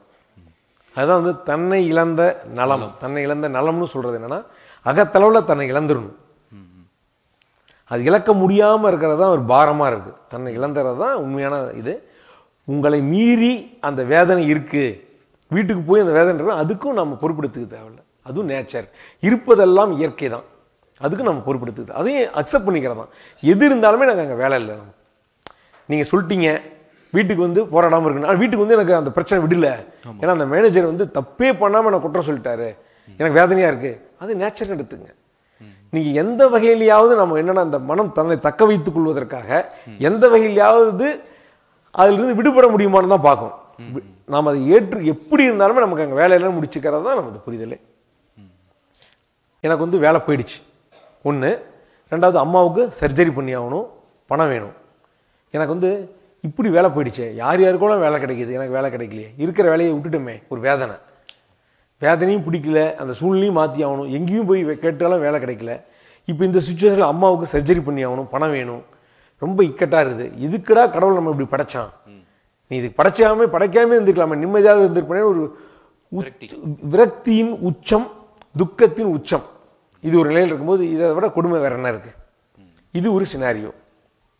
அடுத்த சினாரியோ புரிஞ்சுக்கிட்டோம், நமக்கு உள்ள ஒன்றும் பண்ணுறதுக்கு வேலையே இல்லை, நம்மளால் சரி பண்ண முடியாது, நம்முடைய இயலாமையை உள்ள புரிஞ்சு சரணாகதி ஆகிட்டோம். வேலை இல்லை, வேதனை அப்பயும் வரும், வராதுன்னு இல்லை, வேலை போயிடுச்சு, என்ன பண்ணலாம்? அம்மாவுக்கு சர்ஜரி பண்ணி ஆகணும், அம்மாவை காப்பாற்றி ஆகணும், பணம் இல்லை. இப்போ இந்த சூழ்நிலையில் இந்த வேதனை இருக்கிறது இயல்புன்னு தெரிஞ்சுக்குவோம். நம்ம இந்த வேதனையும் அம்மாவுக்கு சர்ஜரி பண்ணுறதுக்கு பணம் வேணுங்கிற ஒரு வேகம் பரபரப்பும் தான் புறத்தில் தூண்டுகோலாக இருக்கும். இந்த வேதனையும் பரபரப்பும் உங்களுக்கு வரலன்னு வச்சிங்களேன், நீங்கள் கடவுள்கிட்ட வேண்டி இந்த சூழ்நிலை வந்தாலும் உங்களுக்கு அந்த மாதிரியான உணர்வு வராதுன்னு கொடுத்துட்டாங்க. உங்களுக்கு வேலை போயிடுச்சு, அம்மாவுக்கு சர்ஜரி பண்ணணும், நீங்கள் டிவி உட்காந்து பார்த்துட்டு இருப்பீங்க. இன்றைக்கி என்ன படம்? ஏன்னா உங்களுக்கு உள்ளுக்குள்ளே அந்த வேதனையும் இல்லை, இந்த பரபரப்பு நீடும் இல்லை. அதுதான் தூண்டுகோலாக இருந்து நம்மளை அந்த சூழ்நிலையை சர்வைவல் பண்ண வைக்குது. என்ன பண்ணணும், யார்கிட்ட போய் கடன் வாங்கணும். நீங்கள் அப்படி தேட ஆரம்பிச்சிங்கன்னா சர்ஜரியே இல்லாமல் அம்மாவை சரி பண்ணுறதுக்கான ஒரு வாய்ப்பு கூட உங்களுக்கு கிடைக்கும். நமக்கு புறத்தை பொறுத்தவரை முயற்சியும் அதற்கான செயலும் தான் ரொம்ப முக்கியம். அதை பண்ணும்போது இந்த வேதனை இதெல்லாம் தூண்டுகோலாக வருது. அப்போ நம்ம அதோட சண்டை போடல, அதுக்கான சூழ்நிலை வந்தோன்னே அது போயிடப்போ தான் போகுது. ஸோ எல்லாத்துக்குமே இது ஒன்று தான் தீர்வு. நமக்கு இருக்கிறது 2 இடத்துல வேலை இல்லை, ஒரு இடத்துல தான். மீதி இருக்கிறது நம்மளை முடுக்குவிக்கக்கூடிய ஒரு தூண்டுகோலாக உள்ள இருக்கு, அவ்வளோதான். அதுக்கான வேலையை தான் செய்யணும். ஐயா சொன்ன மாதிரி எல்லாமே ஒரு பிளெஸ்ஸிங்காக எடுத்துட்டோம் அப்படின்னா அதுக்குள்ளேயும் ஒரு நல்லது இருக்க தான் அந்த வேலை வருது அப்படிங்கிறத நம்ம புரிஞ்சுக்கலாம். இதை தான் ஏற்றுக்கொள்ளுதல், அதற்கான செயலில் செய்தல் அப்படிங்கிறது. நன்றி. ஒருத்தர் வந்து ஒரு மாணவன் தான், அவன் கல்லூரி மாணவன். கிட்டத்தட்ட ஒரு 5-6 வருடங்களாக 2 ஞான முகாமும் அட்டன் பண்ணியும் கேள்வி மேலே கேள்வி கேட்டுட்டு இருந்த ஒருத்தன் வந்து அந்த ஒரு ஸ்லைடை பார்த்துட்டு இதனால எனக்கு பிரச்சனையே சால்வ் ஆகிடுச்சு, இந்த ஸ்லைடை புரிஞ்சு இதுவரையும் நான் சரியாக கவனிக்காமல் விட்டுட்டேன், அதை புரிஞ்சுக்கிட்டதுனால எனக்கு பிரச்சனை இல்லைங்கிற முடிவுக்கு வந்துட்டான். அந்த ஸ்லைடை நான் கொண்டு வந்திருக்கேன். அது என்ன காட்சின்னு நான் சொல்கிறேனே. ஒரு கார் இருக்குது, காருக்குள்ளே ஸ்டேரிங் இருக்குது. நான் அந்த ஒட்டுமொத்த காரையும் மைண்டாக கற்பனை பண்ண சொல்கிறேன். அதில் இருக்கக்கூடிய ஸ்டேரிங்கை வந்து அறிவாக உங்களை வந்து கற்பனை பண்ணிக்கங்க. ஸ்டேரிங் தான் அறிவு, ஒட்டுமொத்த காரும் வந்து மைண்டுன்னு வச்சுக்கிங்க. இப்போ காரு நாம் வந்து ஸ்டேரிங்கை இயக்கிறது வந்து வெளியே பார்த்து இயக்கினா ஒட்டுமொத்த காரும் ஸ்டேரிங் பின்னாடி வந்துடும். நீங்கள் ஸ்டேரிங்கை காருக்குள்ளே பார்த்துட்டு இயக்குனீங்கன்னா ஏன் அந்த சீட் இப்படி இருக்குது, ஏன் காருக்குள்ளே கண்ணாடி இப்படி இருக்குது, நீங்கள் காருக்குள்ளே பார்த்துட்டு நீங்கள் ஸ்டேரிங் இயக்கினா என்ன ஆகும், வண்டி ஆக்சிடென்ட் ஆகிடும். சரி, சின்ன காரில் இது பெரிய கண்டெய்னராக கூட இருக்கட்டும், எவ்வளோ பெரிய கண்டெய்னர் இருந்தாலும் நீங்கள் ஸ்டேரிங்கை ரோட்டை பார்த்து இயக்குனீங்கன்னா அவ்வளோ பெரிய கண்டெய்னர் உங்களுக்கு முன்னாடி வந்துடும். நீங்கள் மனசுக்குள்ளார பார்க்குறத விட்டுட்டு எப்படி புறத்தில் செயல்படணுங்கிறதுக்கு மட்டும் நீங்கள் ஃபோக்கஸ் பண்ணீங்கன்னா உங்களுடைய இயல்பு கூட எவ்வளோ மோசமானதாக இருக்கலாம், எவ்வளவு பதிவு கூட இருக்கலாம், என்ன வேணா இருக்கலாம், எல்லாமே உங்களுக்கு உதவிக்கு தான் வரும். நம்முடைய வேலை புறம் நோக்கி செயல்படுறது மட்டும்தான். அது காரு சின்ன காரா பெரிய காராங்கிறது முக்கியம் இல்லை, ஸ்டேரிங் சின்னது தான். முழு மனதில் அறிவுங்கிறது சின்ன பகுதி தான். ஆனால் அது புறம் நோக்கி செயல் நோக்கி செயல்பட ஆரம்பிச்சிச்சுன்னா ஒட்டுமொத்த மனமும் உங்களுக்கு சப்போர்ட்டாக தான் இருக்கும். ஆனால் நீங்கள் மனசுக்குள்ளே பார்த்துட்டு இந்த எண்ணம் இப்படி இருக்குதே, இந்த உணர்வு இப்படி வருதேனீங்கன்னா வாழ்க்கை ஆக்சிடென்ட் ஆகிடும். நம்ம செயல் சரியாக செய்ய முடியாது. அந்த ஒரு ஸ்லைடு வேணால் நான் உங்களுக்கு எல்லாத்துக்கும் வாட்ஸ்அப் வேணால் அனுப்பிச்சிக்கிறேன். நான் ஐயா ஒரு ஜென்ரலான கொஸ்டின் ஐயா. கேளுங்க. அதாவது இப்போ ஒரு சினிமாவுக்கு போகிறோம். அந்த சினிமாவுக்கு போகிறப்ப ஒரு எதிர்பார்ப்போட எல்லாரும் ஃபஸ்ட் நாள் பார்க்கணுன்ற மாதிரி எல்லாருமே போகிறாங்க. அது ஒரு பெரிய ஒரு விழாவாக கூட கொண்டு வர்றான்னு வச்சுங்களேன். ஆனால் அந்த படத்தை பார்க்குறப்ப அது ஏற்படுற உணர்ச்சிகள், அதை பார்த்து முடிச்சுட்டு வெளியே வர்ற பார்த்தீங்கன்னாக்கா அந்த ஒரு நிமிஷத்தில் வெளியே அதுலேருந்து வந்துடுறோம். ஆனால் அந்த நடிகர்கள் பார்த்தீங்கன்னா அதே வேற ஒரு சினிமா நடிக்கிறாரு, வேற ஒரு பாத்திரம் எடுக்கிறாருன்னா அதையும் போய் பார்க்குறோம். அப்போ இதுவும் அதுவும் ஒன்றா? இதை பொருத்தி பார்க்கலாமான்னு கேட்குறீங்களா? பார்க்கலாமா? இல்லை, அப்படி அதுக்கு பொறுத்து வேணாம். ஏன்னு கேட்டிங்கன்னா உங்களுக்கு வந்து ஒரு தொடர் பதிவு வந்து இருக்குது உங்ககிட்ட, நினைவு தொகுப்பு உங்ககிட்ட இருக்குது, எடுத்து காட்டும், நேற்று நடந்ததெல்லாம் காட்டும். சினிமாவை பொறுத்தவரையிலும் இதில் கதாநாயகனாக இருக்கிற இன்னொன்று வில்லனாக கூட இருப்பான். ஸோ அது வந்து பொருந்தாது. இது வந்து உங்களை கனெக்டிவிட்டி, லைஃப் வாழ்கிறதுக்கு வந்து இந்த கனெக்டிவிட்டி வேணும். கணத்திற்கு கணம் புதிய நானாக உள்ளே இருந்தால் கூட புற வாழ்க்கைக்காக ஒரு கனெக்டிவிட்டியாக நம்முடைய நினைவுகள் வந்து நமக்கு உதவியாக இருக்கும். போன வாரம் நீங்கள் கொடுத்த கடனாக இருக்கும், இல்லை நீங்கள் வாங்கின கடனாக இருக்கும், ஞாபகம் இருந்தால் தான் அடுத்த வாரம் போய் வசூல் பண்ண முடியும். அல்லது போன வாரம் நீங்கள் ஒரு ஆர்டர் எடுத்திருப்பீங்க, அதை கொடுக்க வேண்டியதாக இருக்கும். ஸோ அது வந்து டோட்டலாகவே டிஃப்ரெண்ட் ஆகிடுது. இது வந்து நினைவு தொகுப்பு உங்களுக்கு வந்து உதவிக்காக கனெக்டிவிட்டியாக பண்ணும். பட் நம்ம வந்து கணத்துக்கணம் அந்த அனுபவத்தை வந்து அனுபவிப்பு தான் இருப்பான். அவன் இந்த அனுபவிப்பை வந்து இன்னொரு அனுபவத்தை சீர் பண்ணவே முடியாது, இன்னொரு அனுபவத்துக்குள்ளே போகவும் முடியாது. சரிங்க, இந்த அனுபவத்தை வேறு எதில் வச்சு வாழ்க்கையில் நம்ம கொஞ்சம் வெளியில் வரலாம்? இல்லை, எல்லா அனுபவத்தையுமே அந்த அனுபவத்தை நிர்வாகம் பண்ணுறது அந்த அனுபவிப்புனால மட்டும்தான் சிறப்பாக பண்ண முடியும். அதாங்க ஐயா, இப்போ அந்த போகிற 2.5 மணி நேரம் பார்க்குறோம், அதை உணர்றோம், எல்லாம் அது ஒரு டைம் பாஸ் தானே? டைம் பாஸ் தான். அப்போ அந்த மாதிரி மனசில் ஏதாவது ஒரு விஷயங்கள் வருதுன்னா அதை மாதிரி நம்ம உடனே வெளியே வர முடியுமா, சொல்லிட்டு பார்த்துட்டு வர முடியுமா? இது வந்து ஒரு சினிமா பார்த்து இவ்வளோ ஒரு ப்ரொஜெக்ட் இவ்வளோ செலவு பண்ணி எடுத்திருக்காங்கன்ற விஷயத்த நம்ம உணர்றோம். அது எப்படி இருக்குது என்னன்றதை நம்ம கெஸ் பண்ணுறோம், அதை பற்றி விமர்சனம் பண்ணுறோம். ஆனால் நமக்குள்ளே ஒரு தேவையில்லாத ஒரு மன போராட்டம் வர்றப்ப அதை இதை மேட்ச் பண்ணி இப்போ நீங்கள் சினிமாவுக்கு போகிறீங்க, தியேட்டர் விட்டு வெளியே வந்தால் முடிஞ்சு போச்சு, ஈஸியாக வெளியே வந்துடலாம். அப்படி நீங்கள் அனுபவத்துட்டுலாம் வெளியே வர முடியாது, அங்கே ஒன்றும் பண்ண முடியாதுன்னா அது போயிட்டு தான் இருக்குது. நீங்கள் போகிறத நீங்கள் ஏன் துரத்துறீங்க, அதுவே போயிட்டு தான் இருக்குது. நீ அது வந்து விடுபடணும்னு நினைக்கிறது தான் அதை தக்க வைக்கிறீங்க. சினிமாவுக்கு நீங்கள் தியேட்டருக்குள்ளே போகலாம், வேணாம்னா இன்டர்வல்ல கூட எந்திரிச்சு வந்துடலாம். அது மாதிரி உங்களுக்கு ஒரு அனுபவம் வந்தோடனே இந்த அனுபவம் எனக்கு பிடிக்கலன்னு நீங்கள் வெளியே வர முடியாது. ஏன்னா நீங்கள் வெளியே வர ஆள் யார், அந்த அனுபவத்தினால உருவாக்கப்பட்ட அனுபவம் தானே. நீ ஒன்றும் பண்ணனாவே நீங்களே காலி ஆயிடுவீங்க. ஆனால் இன்றைக்கி பார்த்தீங்கன்னா நிறைய யங்ஸ்டர் பார்த்தீங்கன்னாக்கா அந்த ஒரு படத்தையோ அவரை பின்பற்றியோ நிறைய விஷயங்களை அவங்கள ஃபாலோ பண்ணி கடைசியில் இவர் யாருன்னு இவருக்கு தெரியாது, அவர் யாருன்னு இவருக்கு தெரியாது, போயிட்டுருக்கு. இதை நம்ம எப்படி மாற்றுறது? இல்லை, இது வந்து புறம் சம்மந்தப்பட்ட விஷயம். அவங்கள எப்படி நமக்கு வந்து அது யாருன்னு பாருங்க, அவங்கள எப்படி டீல் பண்ணணும், அவன் நீங்கள் சொன்னால் கேட்பானா, இதெல்லாம் இருக்குல்ல. இல்லைங்க இன்னைக்கு ஆமாம் சார், நம்ம மாற்றிடுறோம், ரைட்டு. நம்ம சமூகத்தையும் கொஞ்சம் மாற்றணும்ல. நம்ம மாறணும்னா நம்மளை பார்த்து அவன் எல்லாரும் மாற வந்தாங்கன்னா சமூகம் மாறிடும். ஆமாம் ஆமாம், நம்ம தான் அதில் வரணும். ஆமாம், அதுக்குள்ள வரணும். இல்லை, இந்த அண்டர்ஸ்டாண்டிங் வந்து எல்லாத்துக்கும் வந்துச்சுன்னா உண்மையிலே சொல்கிறேன். இப்போ பார்த்தீங்கன்னா காலேஜ் ஸ்டூடெண்ட்டுக்கு அவமானத்தில் போய் சூசைட் பண்ணிக்க வரேன், அவமானத்தில் சூசைட் பண்ணிக்க. என்னடா அவமானம்னா வாத்தியார் திட்டாரு, அப்போனா இது திட்டுனா இது அவமானம்னு ஒரு கருத்து உள்ள வச்சுக்கிட்டு அதோட போராடிக்கிட்டு இதாயிடுறாங்க. உண்மையில் வந்து எல்லாருமே வெற்றி அடைகிறதுக்கான ஒரு ட்ரைனிங் கொடுக்குறாங்க அந்த உலகத்தில். நீ எப்படி ஜெயிக்கலான்னு தோல்வியை ஏற்றுக்கொள்வதற்கான புரிதலை கொடுக்க தவறிட்டாங்க. அது ரொம்ப முக்கியமான விஷயம். நம்ம புரிதலே என்னது, நம்ம அகத்தில் தோத்து போகிறத தான் புரிஞ்சுக்கிறோம். நாம் அவங்க வந்து ஒரு சின்ன ஒரு பக்கத்துக்காக ஒட்டுமொத்த புத்தகத்தையும் தீயில் ஏற்றுற மாதிரி பண்ணிடுறாங்க. இது எல்லாமே வந்து இந்த புரிதல் அடைஞ்சவங்க எல்லாருமே இந்த மாதிரி பண்ண மாட்டாங்க, அவங்க ஈஸியாக அதிலிருந்து விடுபட்டுருவாங்க. அதனால் இளைய சமுதாயத்துக்கு போனாதான் நம்ம சமுதாயம் நல்லா வளரும். அதுதான் ஐயா வந்து இப்போ கூட வாக்கிங்கில் மட்டும் இல்லை, என்கிட்ட கொஞ்சம் ஃப்ரீயாக பேசணும், நைட்டு பேசினா கூட இந்த கவலையின் தீர்வு புக் ஏதாவது பாட புத்தகமாக பண்ணுறதுக்கு ஏதாவது பார்த்தீங்களா, அவருடைய சிந்தனை இந்த புத்தகம் பாட புத்தகமாக வந்துட்டா நீங்கள் இப்போ வீட்டில் போய் உங்கள் மாணவர்கிட்ட உங்கள் குழந்தைங்கிட்ட இந்த புத்தகத்தை படினா படிக்க மாட்டாங்க.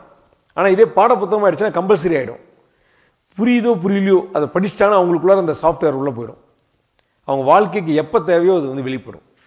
அதனால தான் ஐயா வந்து இது எப்படியாவது இந்த ஐயாவுடைய நோக்கமே இந்த சமுதாயத்துக்கு இந்த புரிதலை கொண்டு போய் சேர்த்தணும், மக்கள் நல்லா இருக்கணும்.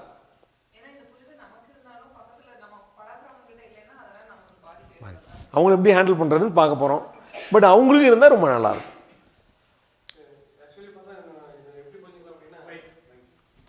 இப்போ ஒரு நாம் ரெகுலராகவே இந்த பெரிய காரியம் டெத்துக்கெல்லாம் போகும்போது நம்ம கையில் ஒன்றும் இல்லைன்னு சொல்லுவோம். அந்த செகண்ட் அது வரும், வெளியே வந்து கேஷுவல் ஆகிடுவோம்.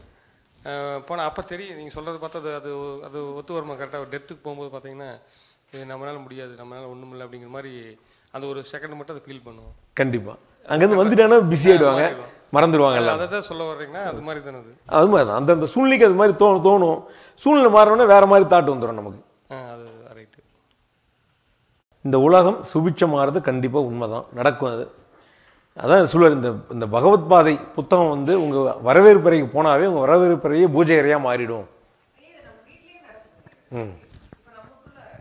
நமக்குள்ள அந்த புரிதல் ஏற்படும் போது இப்போ நம்ம கூட பழகிறவங்களுக்கு அந்த புரிதல் இல்லை அப்படிங்கும்போது நம்ம அந்த இடத்துல சரி அவங்க அப்படி பண்ணுறாங்க அப்படின்ற அவங்க அனுபவிப்பனை வந்து பிடிச்சி வச்சுட்டு இருக்காங்க, அதனால தான் இப்படி பேசுகிறாங்க அப்படிங்கிறத நம்ம விட்டுட்டு நம்ம வேலையை பார்க்க ஆரம்பிக்கும் போது அந்த இடத்துல பிணக்குகளும் குறையுது, அவங்க மாறுறதுக்கான ஒரு வாய்ப்பு ஏற்படுது. இது கொஞ்சம் கொஞ்சமாக மாற்றம் கண்டிப்பாக ஏற்படுதுங்க ஐயா. இதை தான் இப்போ சரவணன் பேச போகிறார், குடும்பத்தில் இது எப்படி கொண்டு போகணுங்கிறத தான் பேச போகிறார்.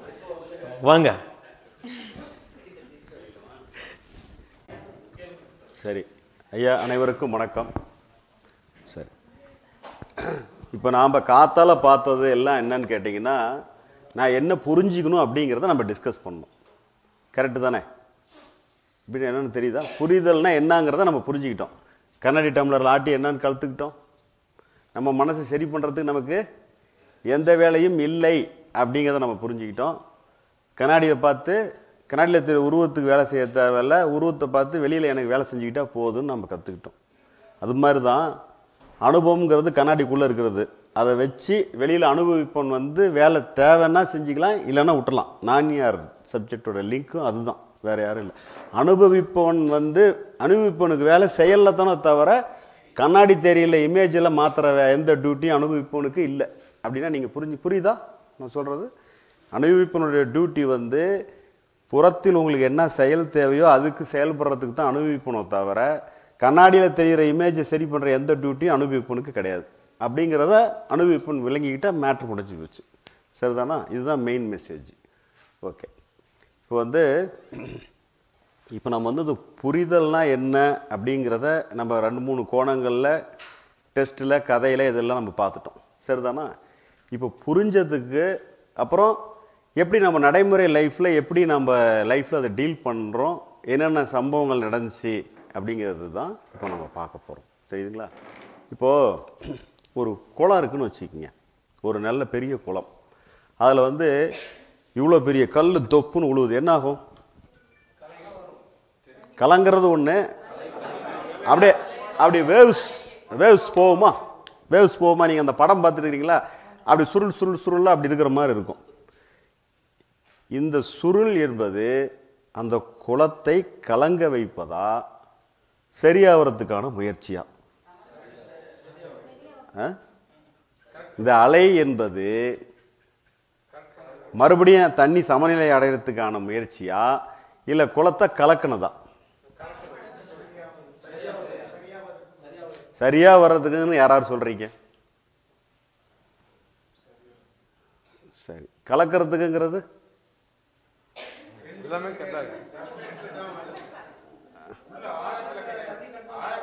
சூப்பர். சார் சொன்னது அட்டகாசம். இன்னும் கீழே இல்லை, மேல் மட்டத்தில் தான் அலை இருக்குதுன்னு சொல்கிறாங்க. சொல்லுங்க. இல்லை, குளம்னா நான் சொல்கிறது நீங்கள் மண் எந்திரிக்கிறதே சொல்லலை, வேவிங் ஃபார்ம் ஆகுது இல்லையா? அந்த வேவ் வந்து அப்படிங்கிறத என்னன்னு கேட்டிங்கன்னா ஈக்குலிபிரியம்னு சொல்லுவாங்க. சமநிலை அடையிறதுக்காக அந்த அலை ஏற்பட்டு அலை என்ன ஆகும், அப்படியே கொஞ்சம் கொஞ்சமாக நீங்கள் குறைஞ்சி என்ன ஆகிடும், அப்புறம் ஒரு அசைவற்ற குளமாக மறுபடியும் மாறிடும். அப்படின்னா புரியுதா? சரி, இப்போ வந்து நாம் புரிஞ்சுக்கிட்டோம். என்னன்னு புரிஞ்சுக்கிட்டோம்? எத்தனை கல் விழுந்தாலும் நம்ம என்ன பண்ண தேவையில்லை. புரிஞ்சா எத்தனை கல் விழுந்தாலும் நம்ம என்ன பண்ண தேவையில்லைங்க. எத்தனை அலை வேணாலும் அதான புரிஞ்சுக்கிறது. ட்ரை பண்ணிட்டு இருந்தோம் இவ்வளோ நாள். இனிமேல்ட்டு என்ன எகிரி குதிச்சிக்கோ, நமக்கு வேலை இல்லைங்கிற முடிவுக்கு நம்ம வர்றது தான் அண்டர்ஸ்டாண்டிங். சரிதானா? சரி, இப்படி புரிஞ்சிருந்தாலும் கூட எனக்கு என்னாச்சு, ஒரு தடவை அப்போ தான் இப்போலாம் நம்ம நிறைய டிஸ்கஸ் பண்ணிக்கிறோம் இல்லையா? அப்போ அந்த வாய்ப்பு இல்லை. அப்படிங்கிறதுனால லைஃபே ஒன்றும் இல்லை அப்படின்னு சொல்லி ஒரு டோட்டலாக எல்லாம் நம்மளது வந்து ஒரு லாஸ்ட் ஆகிட்ட மாதிரி ஒரு ஃபீலிங், ஒரு விரக்தி மனநிலைன்னு சொல்லுவாங்க தெரியுமா? கேள்விப்பட்டிருப்பீங்க. நிறைய பேர் இருந்திருப்பாங்க, ரொம்ப ஷேடோவாக ரொம்ப வருத்தமாக அப்படியே இருக்கிற மாதிரி இருப்பாங்க. அந்த மாதிரி ஒரு விரக்தி மனநிலை. என்னன்னு கேட்டிங்கன்னா, சாப்பிட பிடிக்கல, ஆஃபீஸுக்கு போக பிடிக்கல, கண்ணாடியில் என் மூஞ்ச என்னையே பார்க்குறதுக்கு பிடிக்கல. இல்லை நிஜமா நம்ம அப்படிலாம் இருந்திருக்கிறோமா இல்லையா? நீங்கள் யோசிச்சு பாருங்கள். நம்ம மூஞ்சியை நமக்கு பார்க்குறதுக்கு அவ்வளோ அப்பா சாமி அப்படிங்கிற அளவுக்கு இருக்கும். பல டைம் இருந்துருக்கு. ரொம்ப சந்தோஷம். நம்மள மாதிரி நிறைய பேர் இருக்குங்கிறதுனால ஹாப்பி. அப்போ அந்த மாதிரி இருக்குன்னு வச்சுக்கிங்க.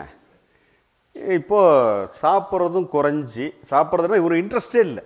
ஆஃபீஸுக்கு போகிறோம், போய் உக்காந்தா அங்கேயா அவங்க ஏதாவது இதுங்கிறாங்களா, என்னமோ பண்ணுங்கடா, என்ன பண்ணுறீங்களோ பண்ணி முடிங்கடா அப்படின்னு சொல்லிட்டு அதுலேயும் அங்கே அதாவது டோட்டலாக அந்த ஒரு டெஸ்பரேட் மாதிரி ஒரு இன்ட்ரெஸ்ட் இல்லாமல் இருக்கும்.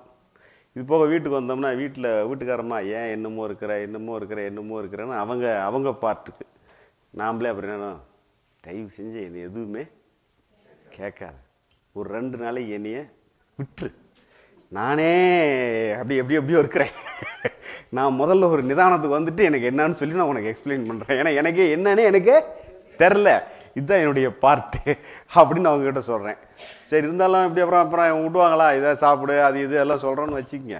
எப்படி இருந்தாலும் இதுக்கு வந்து நமக்கு என்ன அதுக்கு பண்ணுறதுங்கிறதுக்கு எனக்கு விட தெரியல.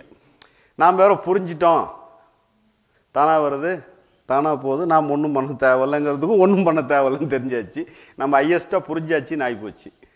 ஆனால் இப்படி ஒரு விரக்தி ஏற்படுது, இதுக்கு என்ன செய்யறது அப்படின்னு சொல்லிட்டு அப்படியே ஒரு நாள் ஆகுது. விரக்தியில் நான் என்ன ஆயிட்டேன்? சூப்பர், யார் சொன்னது? அட்டகாசம். விரக்தியில் நான் என்ன ஆயிட்டேன், மனோலயம் ஆயிட்டேன். அந்த லயத்தில் அப்படியே நம்ம எப்படி இன்பத்தில் நீடிக்கிற மாதிரி துன்பத்தில் நம்ம என்ன ஆயிட்டோம், அட்டாச்மெண்ட் ஆயிட்டோம். அட்டாச்மெண்ட் ஆகிட்டோன்னே லயத்தில் நீடிக்க நீடிக்க என்ன ஆகும், கெமிக்கல் ரியாக்ஷன். ஒரு ஒரு ஒரு நெகட்டிவான தாட்டில் தொடர்ந்து நீங்கள் அப்படியே விடாமல் பிடிச்சிக்கிட்டு இருந்தீங்கன்னா என்ன ஆவீங்க, வந்து கெமிக்கல் ரியாக்ஷன் வந்து இன்னும் கூடுதல் ஆகும் இல்லையா. அதோட அதாவது பொழுதுக்கே நம்மளே வில்ஃபுல்லாகவே அதையே யோசிச்சுக்கிட்டே இருக்கிறது, தெரிஞ்சும் கூட விடாமல் யோசிச்சுக்கிட்டே இருக்கிறது. ஓகேவா. அப்போ மாதிரி வந்துருக்கும்போது அந்த ஆமாம் விடாமல் அப்படியே பிடிச்சிக்கிட்டே இருக்கிறது. ஆக அந்த அட்டாச்மெண்ட் என்ன ஆகுது அப்படின்னு பார்த்தீங்கன்னா நமக்கு வந்து கெமிக்கல் ரியாக்ஷனை ஏற்படுத்தி அடுத்தது உடம்பளவில் இருந்ததை உடம்புக்கு ஏதாவது மனசுக்கு வெளிப்படுத்துகிறேன்னா எங்கேங்க, மனசுக்குன்னு தனியாக இது கிடையாது. எது மனசோட எஃபெக்ட் எல்லாம் காமிக்கிறதுக்கு இடம் எதுவுமே கிடையாது. ஃபிசிக்கலில் தான் அது வந்து ரிஃப்ளெக்ட் பண்ண முடியும். மனம் சந்திக்கிற அத்தனை பிரச்சனை எங்கே காமிக்க முடியும், உடலில் தான் காமிக்க முடியும். உடலில் தான் அது உடல் நோய் தான். அதான் பசிக்கல இல்லை, சாப்பிட முடியல இல்லை, டென்ஷனாக இருக்குது, எரிச்சலாக இருக்குது, கோபமாக இருக்குது, விரக்தியாக இருக்குது, இப்படி இருக்குதுன்னு வச்சிங்க. இப்படி போயிட்டே இருக்குது. முதல் நாள் அப்படியே கொஞ்சம் டல்லாக இருக்குது, ரெண்டாவது நாள் பயங்கர டல்லு, எந்திரிக்கிறதுக்கே செலுப்பு, போகிறதுக்கே செலுப்பு, அப்படி போயிட்டு இருக்குது. ரெண்டாவது நாள் ஆகி சரி லைட்டாக உடம்பே ஃபீவரிஸ் மாதிரி அப்படி இருக்கிற மாதிரிலாம் இருக்குது. மூணாவது நாள் நானும் வந்து எப்படியோ ஒன்று புரிதலில் சரியாயிடும் அப்படின்னு சொல்லி நாமளாம் நினச்சிக்கிறது தானே. முதல்ல அப்போலாம் அந்த மாதிரி ஒரு ஐடியா கிடையாது, இருந்துக்கிட்டு இருக்கிறோம். மூணாவது நாள் சாயந்தரமாக வந்து சரி ஐயாட்ட தான் ஒரு தடவை ஃபோன் பண்ணி என்னான்னு கேட்போமா அப்படின்னு சொல்லிட்டு ஒரு ஃபோன் போட்டேன். சொல்லுங்க அப்படின்னாரு. ஐயா இந்த மாதிரின்னு சொல்லிட்டு என் கதையை வந்து நான் ஒரு இட்லி சாப்பிட்டது மூஞ்சி இருக்குது, அப்படியா இருக்குது, இப்படியா இருக்குது, நான் பாட்டுக்கு ஒரு 3/4 மணி நேரம் பேசுகிறேன். அவர் அப்படியே அமைதியாக கேட்டு எந்த புக்லேயும் மன உணர்வை சரி பண்ண முடியும்னு நம்ம எங்கேயுமே எழுதலையே அப்படின்னாரு. மன உணர்வை நிர்வாகம் பண்ண முடியும் நம்ம எந்த புக்லேயுமே எங்கேயும் சொல்லியிருக்கிறோமா அப்படின்னாரு. இதுக்கு என்ன பதில் சொல்கிறது நாம்? அதாவது அது ஒன்றும் பண்ண முடியாதுங்கிறது தான் அதுக்கான விடைங்கிறத அவர் சும்மா எந்த புக்லேயுமே நம்ம மன உணர்வை சரி பண்ணிடலாம் நம்ம எங்கேயும் எழுதலையே அப்படின்னாரு. அவ்வளோதான்.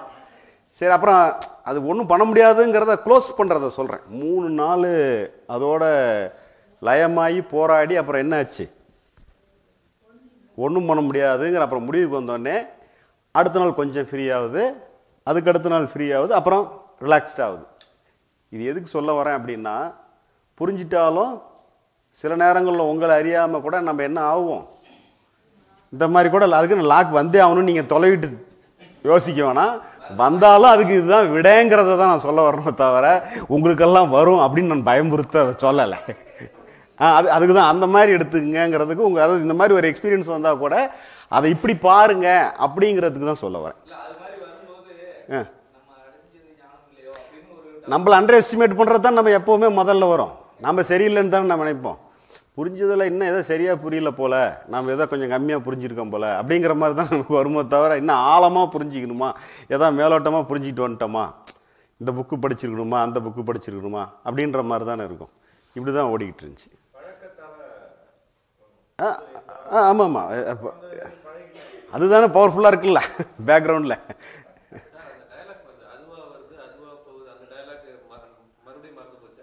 இல்லை அது முடிச்சாச்சு. அதுக்கு தான் அதுவே தானாக வருதுங்கும் போது ஆஃப் தானே. அதுக்கப்புறம் அது நினைக்கிறதும் தானாக வர்றது தானே. அப்புறம் இப்படி ஓடிக்கிட்டு இருந்துச்சு. இப்போ இந்த என்ன சொல்லணும்னா இந்த புரிதலுக்கு முன்னே எப்படி இருக்கும் அப்படின்னு கேட்டிங்கன்னா நாம் தான் ஒரு பெரிய மேதாவின்னு நமக்கு ஒரு எண்ணம் இருந்தது இல்லையா. படித்தது எல்லாமே மெய்ப்பொருள் இயக்கம், அணு தத்துவம், அப்படியே ஒரு டாப் லெவலில் தானே நம்ம யோசிக்கிறது. எல்லாமே ஹையஸ்ட் லெவல் தான், எதுலேயுமே கம்மியே கிடையாது. கடவுள்னாவே மெய்ப்பொருள் இயக்கம், நாம் 2.5 கலக்கிறது, அங்கே போகிறது, இப்படி எல்லாம் நம்ம டீலிங் பூராமே சூனியத்துக்கிட்ட தான். ரெகுலரில் கீழே கிடையாது. எல்லாமே மேல்கோள் லெவலில் தான் தவிர கீழெல்லாம் கிடையாது.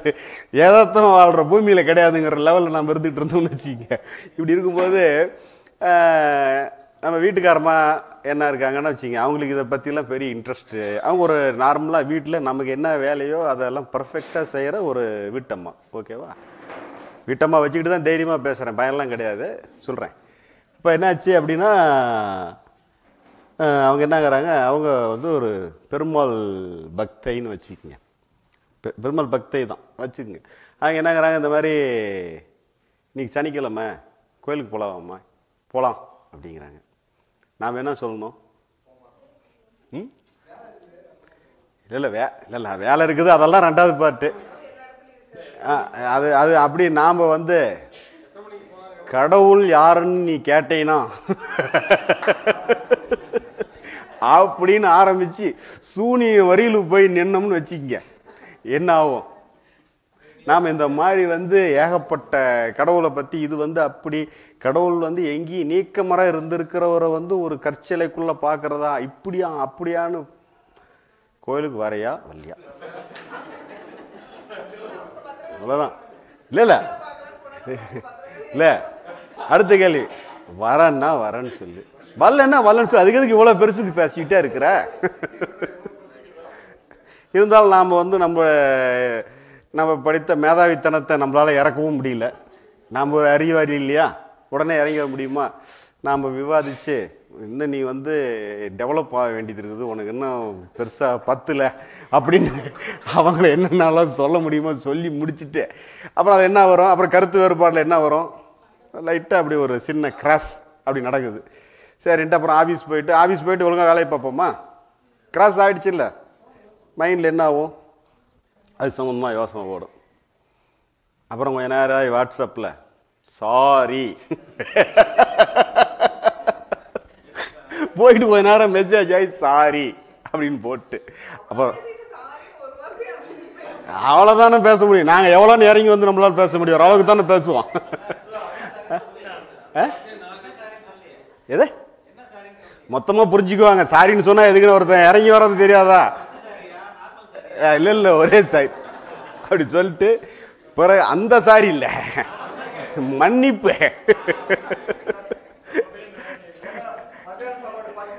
ஆமாம் சரின்ட்டு அப்புறம் மத்தியானம் வந்துட்டு அப்புறம் உடனே அப்புறம் இருந்தாலும் இன்னும் கூட நம்ம வந்து இறை நிலைன்னு உடனே அது இறங்கி நம்மளால் வர முடியாது. நம்ம அப்படியே அந்த இதுலேயே நின்றுக்கிட்டு இருப்போம்.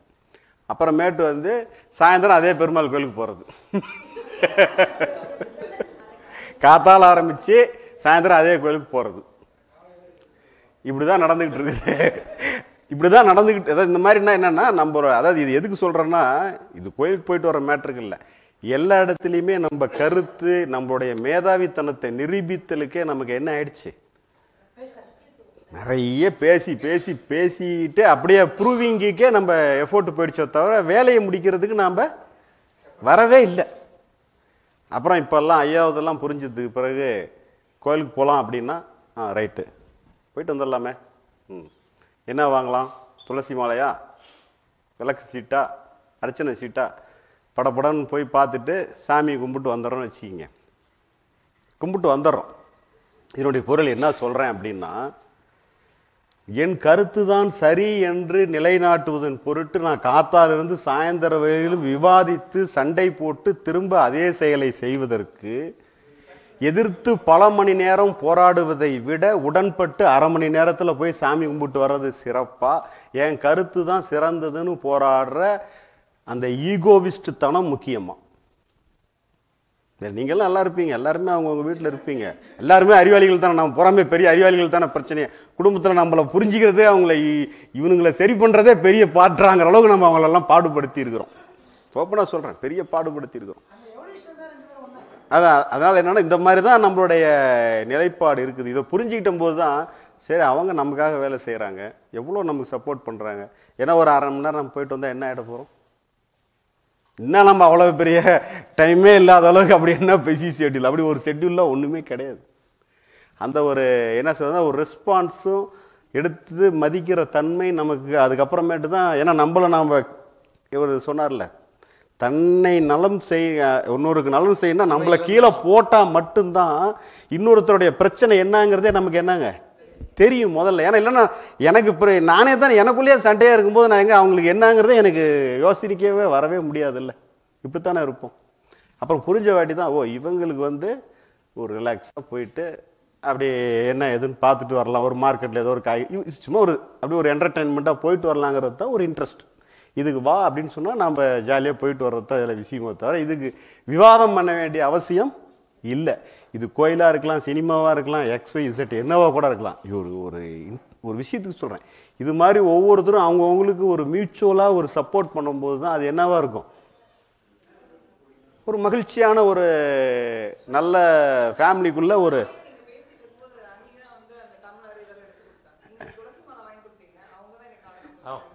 நம்ம இவ்வளோ தூரம் வேலை செய்யறதுக்கு காரணமே அவங்க தான்மா. இல்லைன்னா எங்கேருந்து போய் செய்ய முடியும்? அது மாதிரி அதாவது அந்த சப்போர்ட்னஸ் தான் நமக்கு இந்த அளவுக்கு வேலை செய்ய வைக்குது அப்படிங்கிறத நான் சொல்ல வரேன். ஆமாம் நண்பரே, எல்லா கதையும் சொல்ல முடியாது, அப்படியே எடுத்துக்கங்க. எப்படியோ ஒன்று சாதிச்சு வேலை செய்கிறோம்.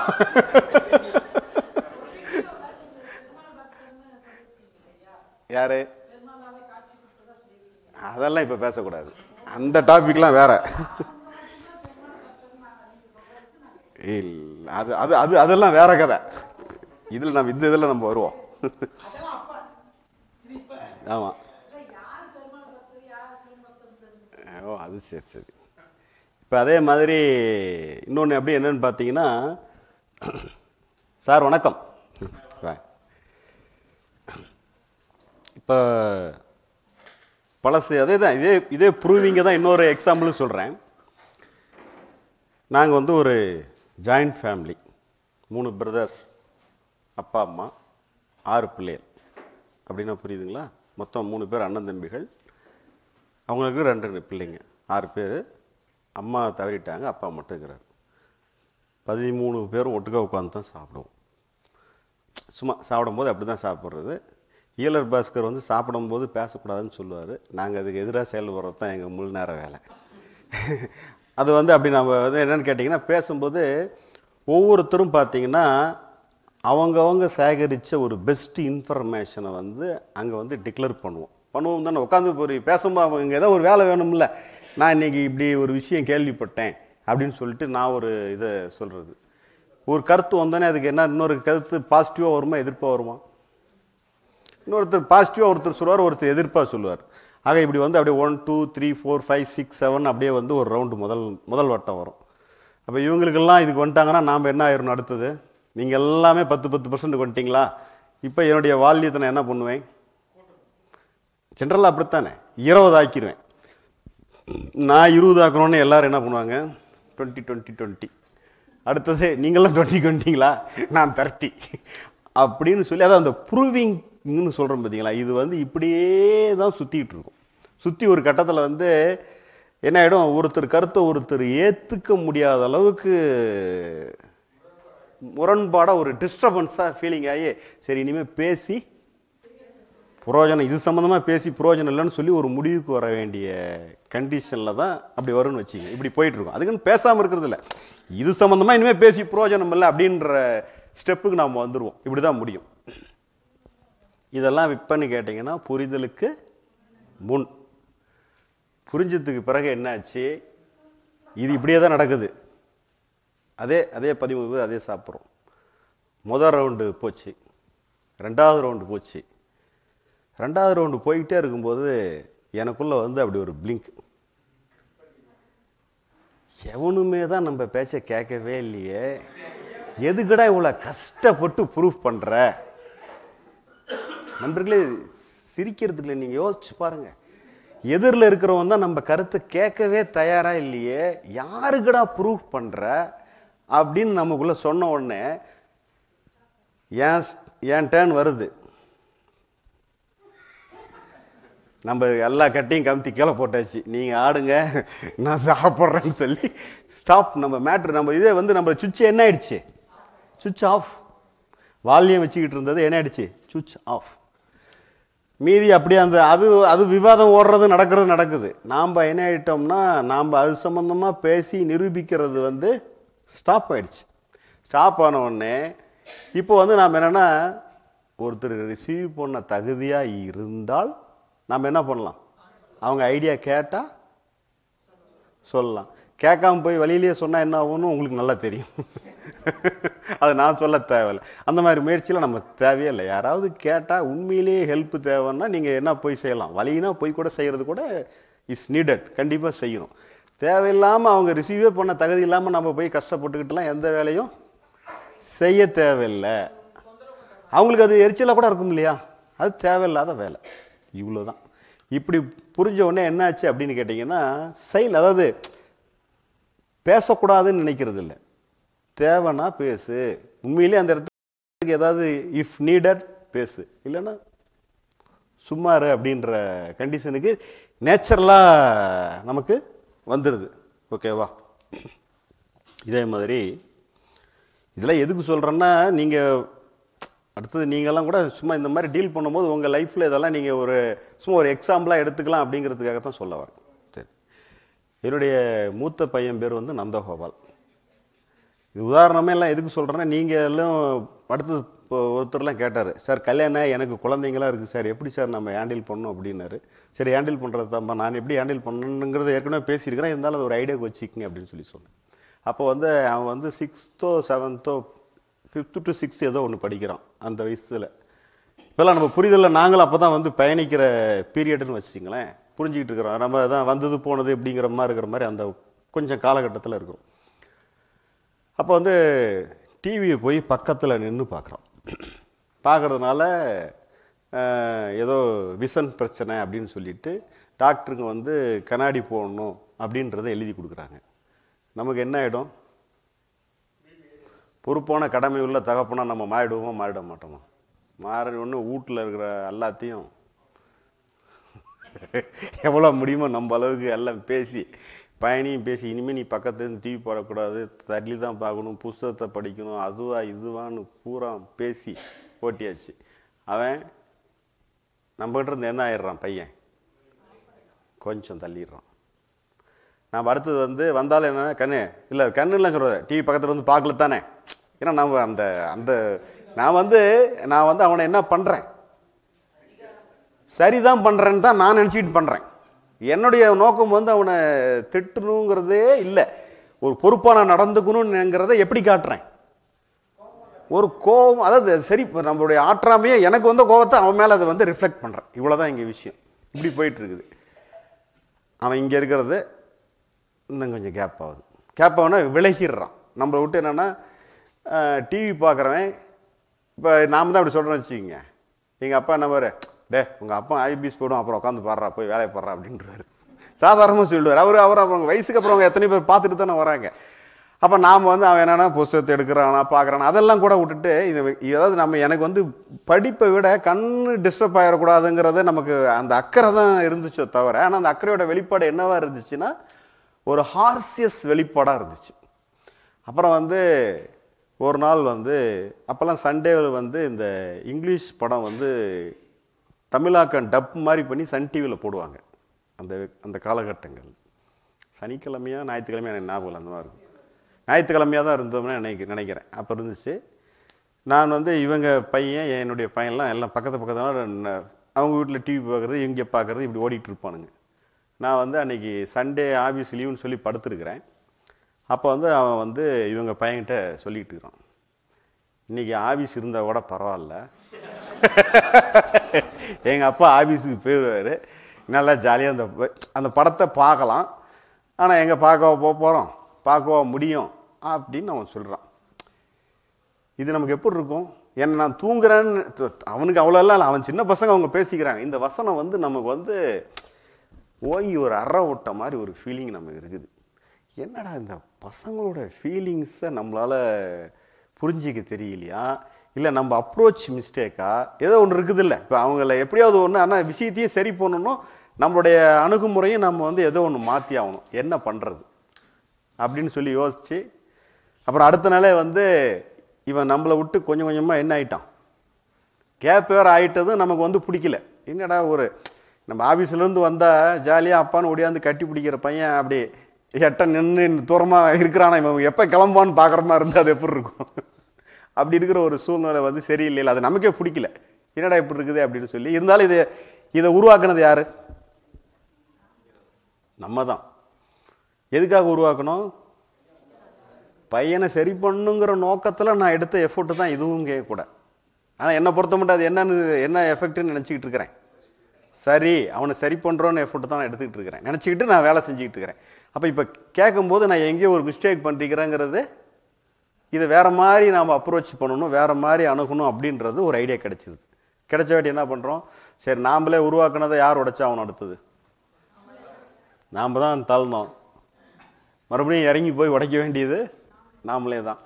சரின்ட்டு அடுத்த வாரம் ஞாயிற்றுக்கிழமை சேம், சனிக்கிழமையே என்னமோ அவனையே கூப்பிட்டு அந்த வாரம் அந்த படம் சொன்னேல தம்பி, அந்த படத்தை நம்ம போய் சிடி கடையில் சேம் படத்தை வாங்கிட்டு வந்து நாம் இன்றைக்கி டெக்கில் போட்டு அந்த படத்தை வந்து ஃபுல்லாக கனெக்ட் பண்ணி பார்க்கறது தான் வேலை அப்படின்னு சொல்லியாச்சு. பையனுக்கு என்ன இருக்கும், நம்ம அப்பந்தானா, நடக்கிறதெல்லாம் சரியாக தான் நடக்குதா, ஒரே கன்ஃபியூஷன். வண்டியில் போய் நானும் அவனு மட்டும்தான் வண்டியில் கூப்பிட்டு போயிட்டு சொல்லிட்டேன் வீட்டிலலாம், இன்றைக்கி நான் எங்கேயும் வருவதாக இல்லை, இது என்னன்னு சால்வ் பண்ணணும். இது சால்வ் பண்ண மீன்ஸ் என்னன்னா, எனக்கு வந்து அந்த கேப்பை வந்து நம்ம வந்து வளர்த்துறதுல விருப்பம் இல்லை, உடைக்கணும் அப்படின்றதுல நம்ம முடிவுக்கு வந்துட்டோம்.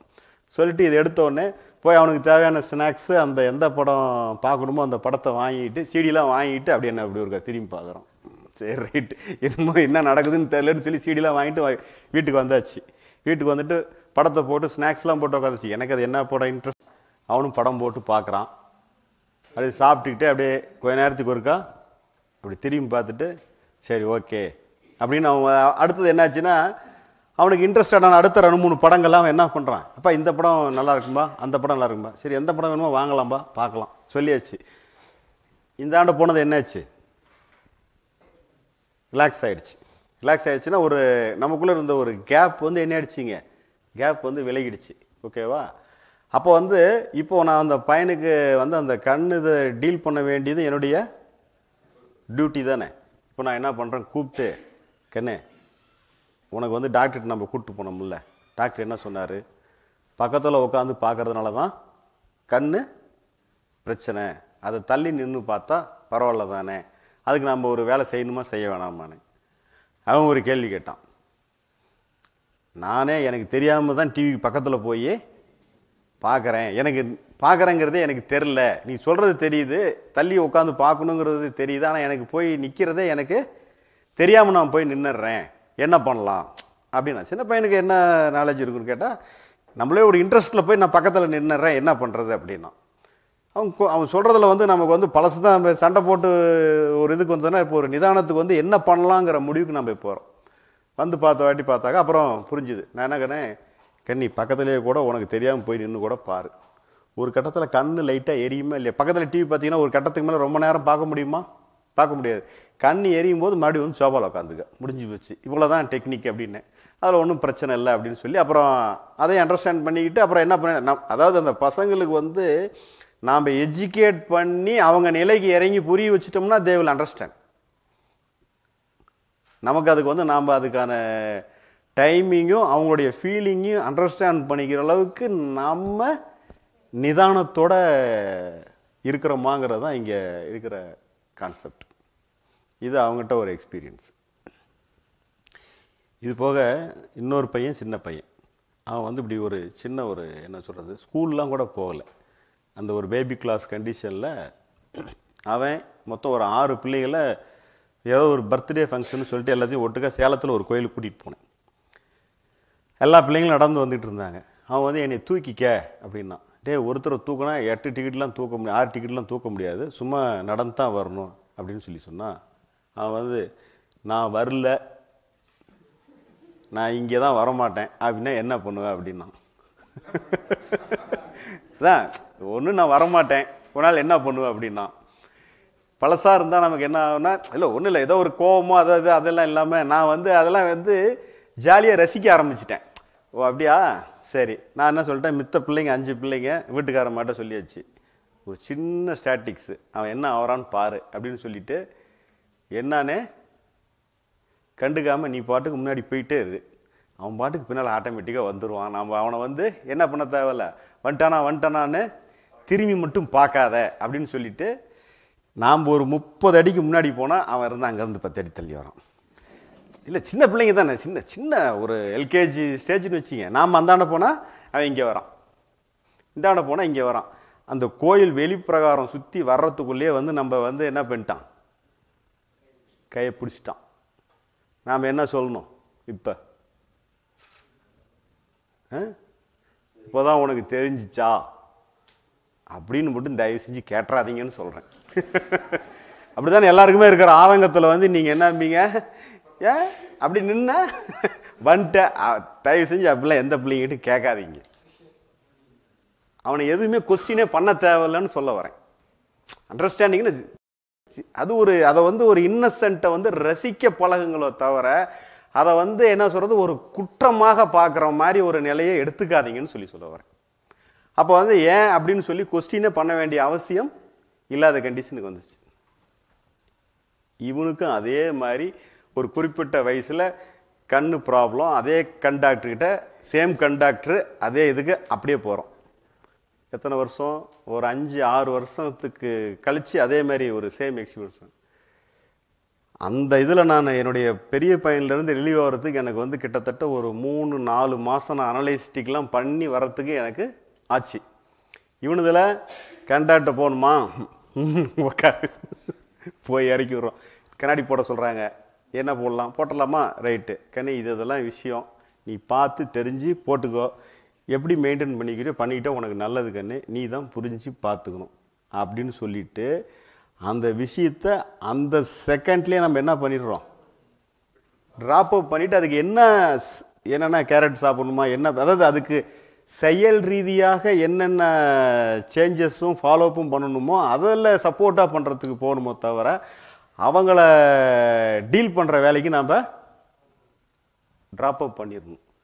முதல் சம்பவத்துக்கு இந்த சம்பவத்துக்கும் 6 மாதம் தேவைப்பட்டதுக்கு இதுக்கு அரை மணி நேரம் கூட என்ன ஆகல. அதனால் லாக் ஆகாமல் வெளியே வர்ற மனநிலைக்கு நாம் மாறிடுறோன்னு சொல்ல வரேன்.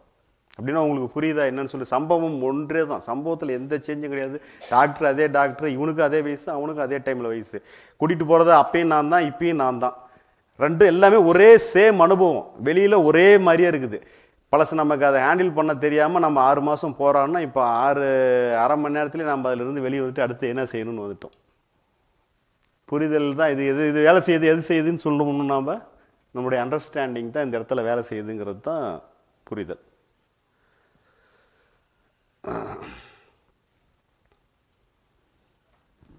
சரி, இப்போ இதே மாதிரி அப்போ தான் நான் வந்து இதெல்லாம் கண்டுபிடிச்சும் போது ஒரு ஐடியா நமக்கு கிடைச்சிச்சு.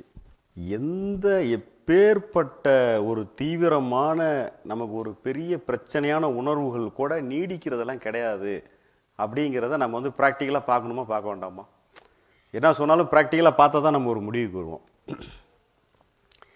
என்னுடைய க்ளோசஸ்ட்டு ஃப்ரெண்டு ஒருத்தருடைய பையன் வந்து முற்றிலும் எதிர்பார்க்காம ஒரு ஆக்சிடெண்ட்டில் இறந்துட்டாப்புல. காலேஜ் ஃபஸ்ட் இயர் படிக்கிற பையன். ஹாஸ்பிட்டல் இதில் எல்லாருக்கும் அவங்கவுங்க ஏதோ சம்பவம் வர மாதிரி இதெல்லாம் ஒரு லீட் ஒரு சம்பவம். ஒரே டென்ஷனு.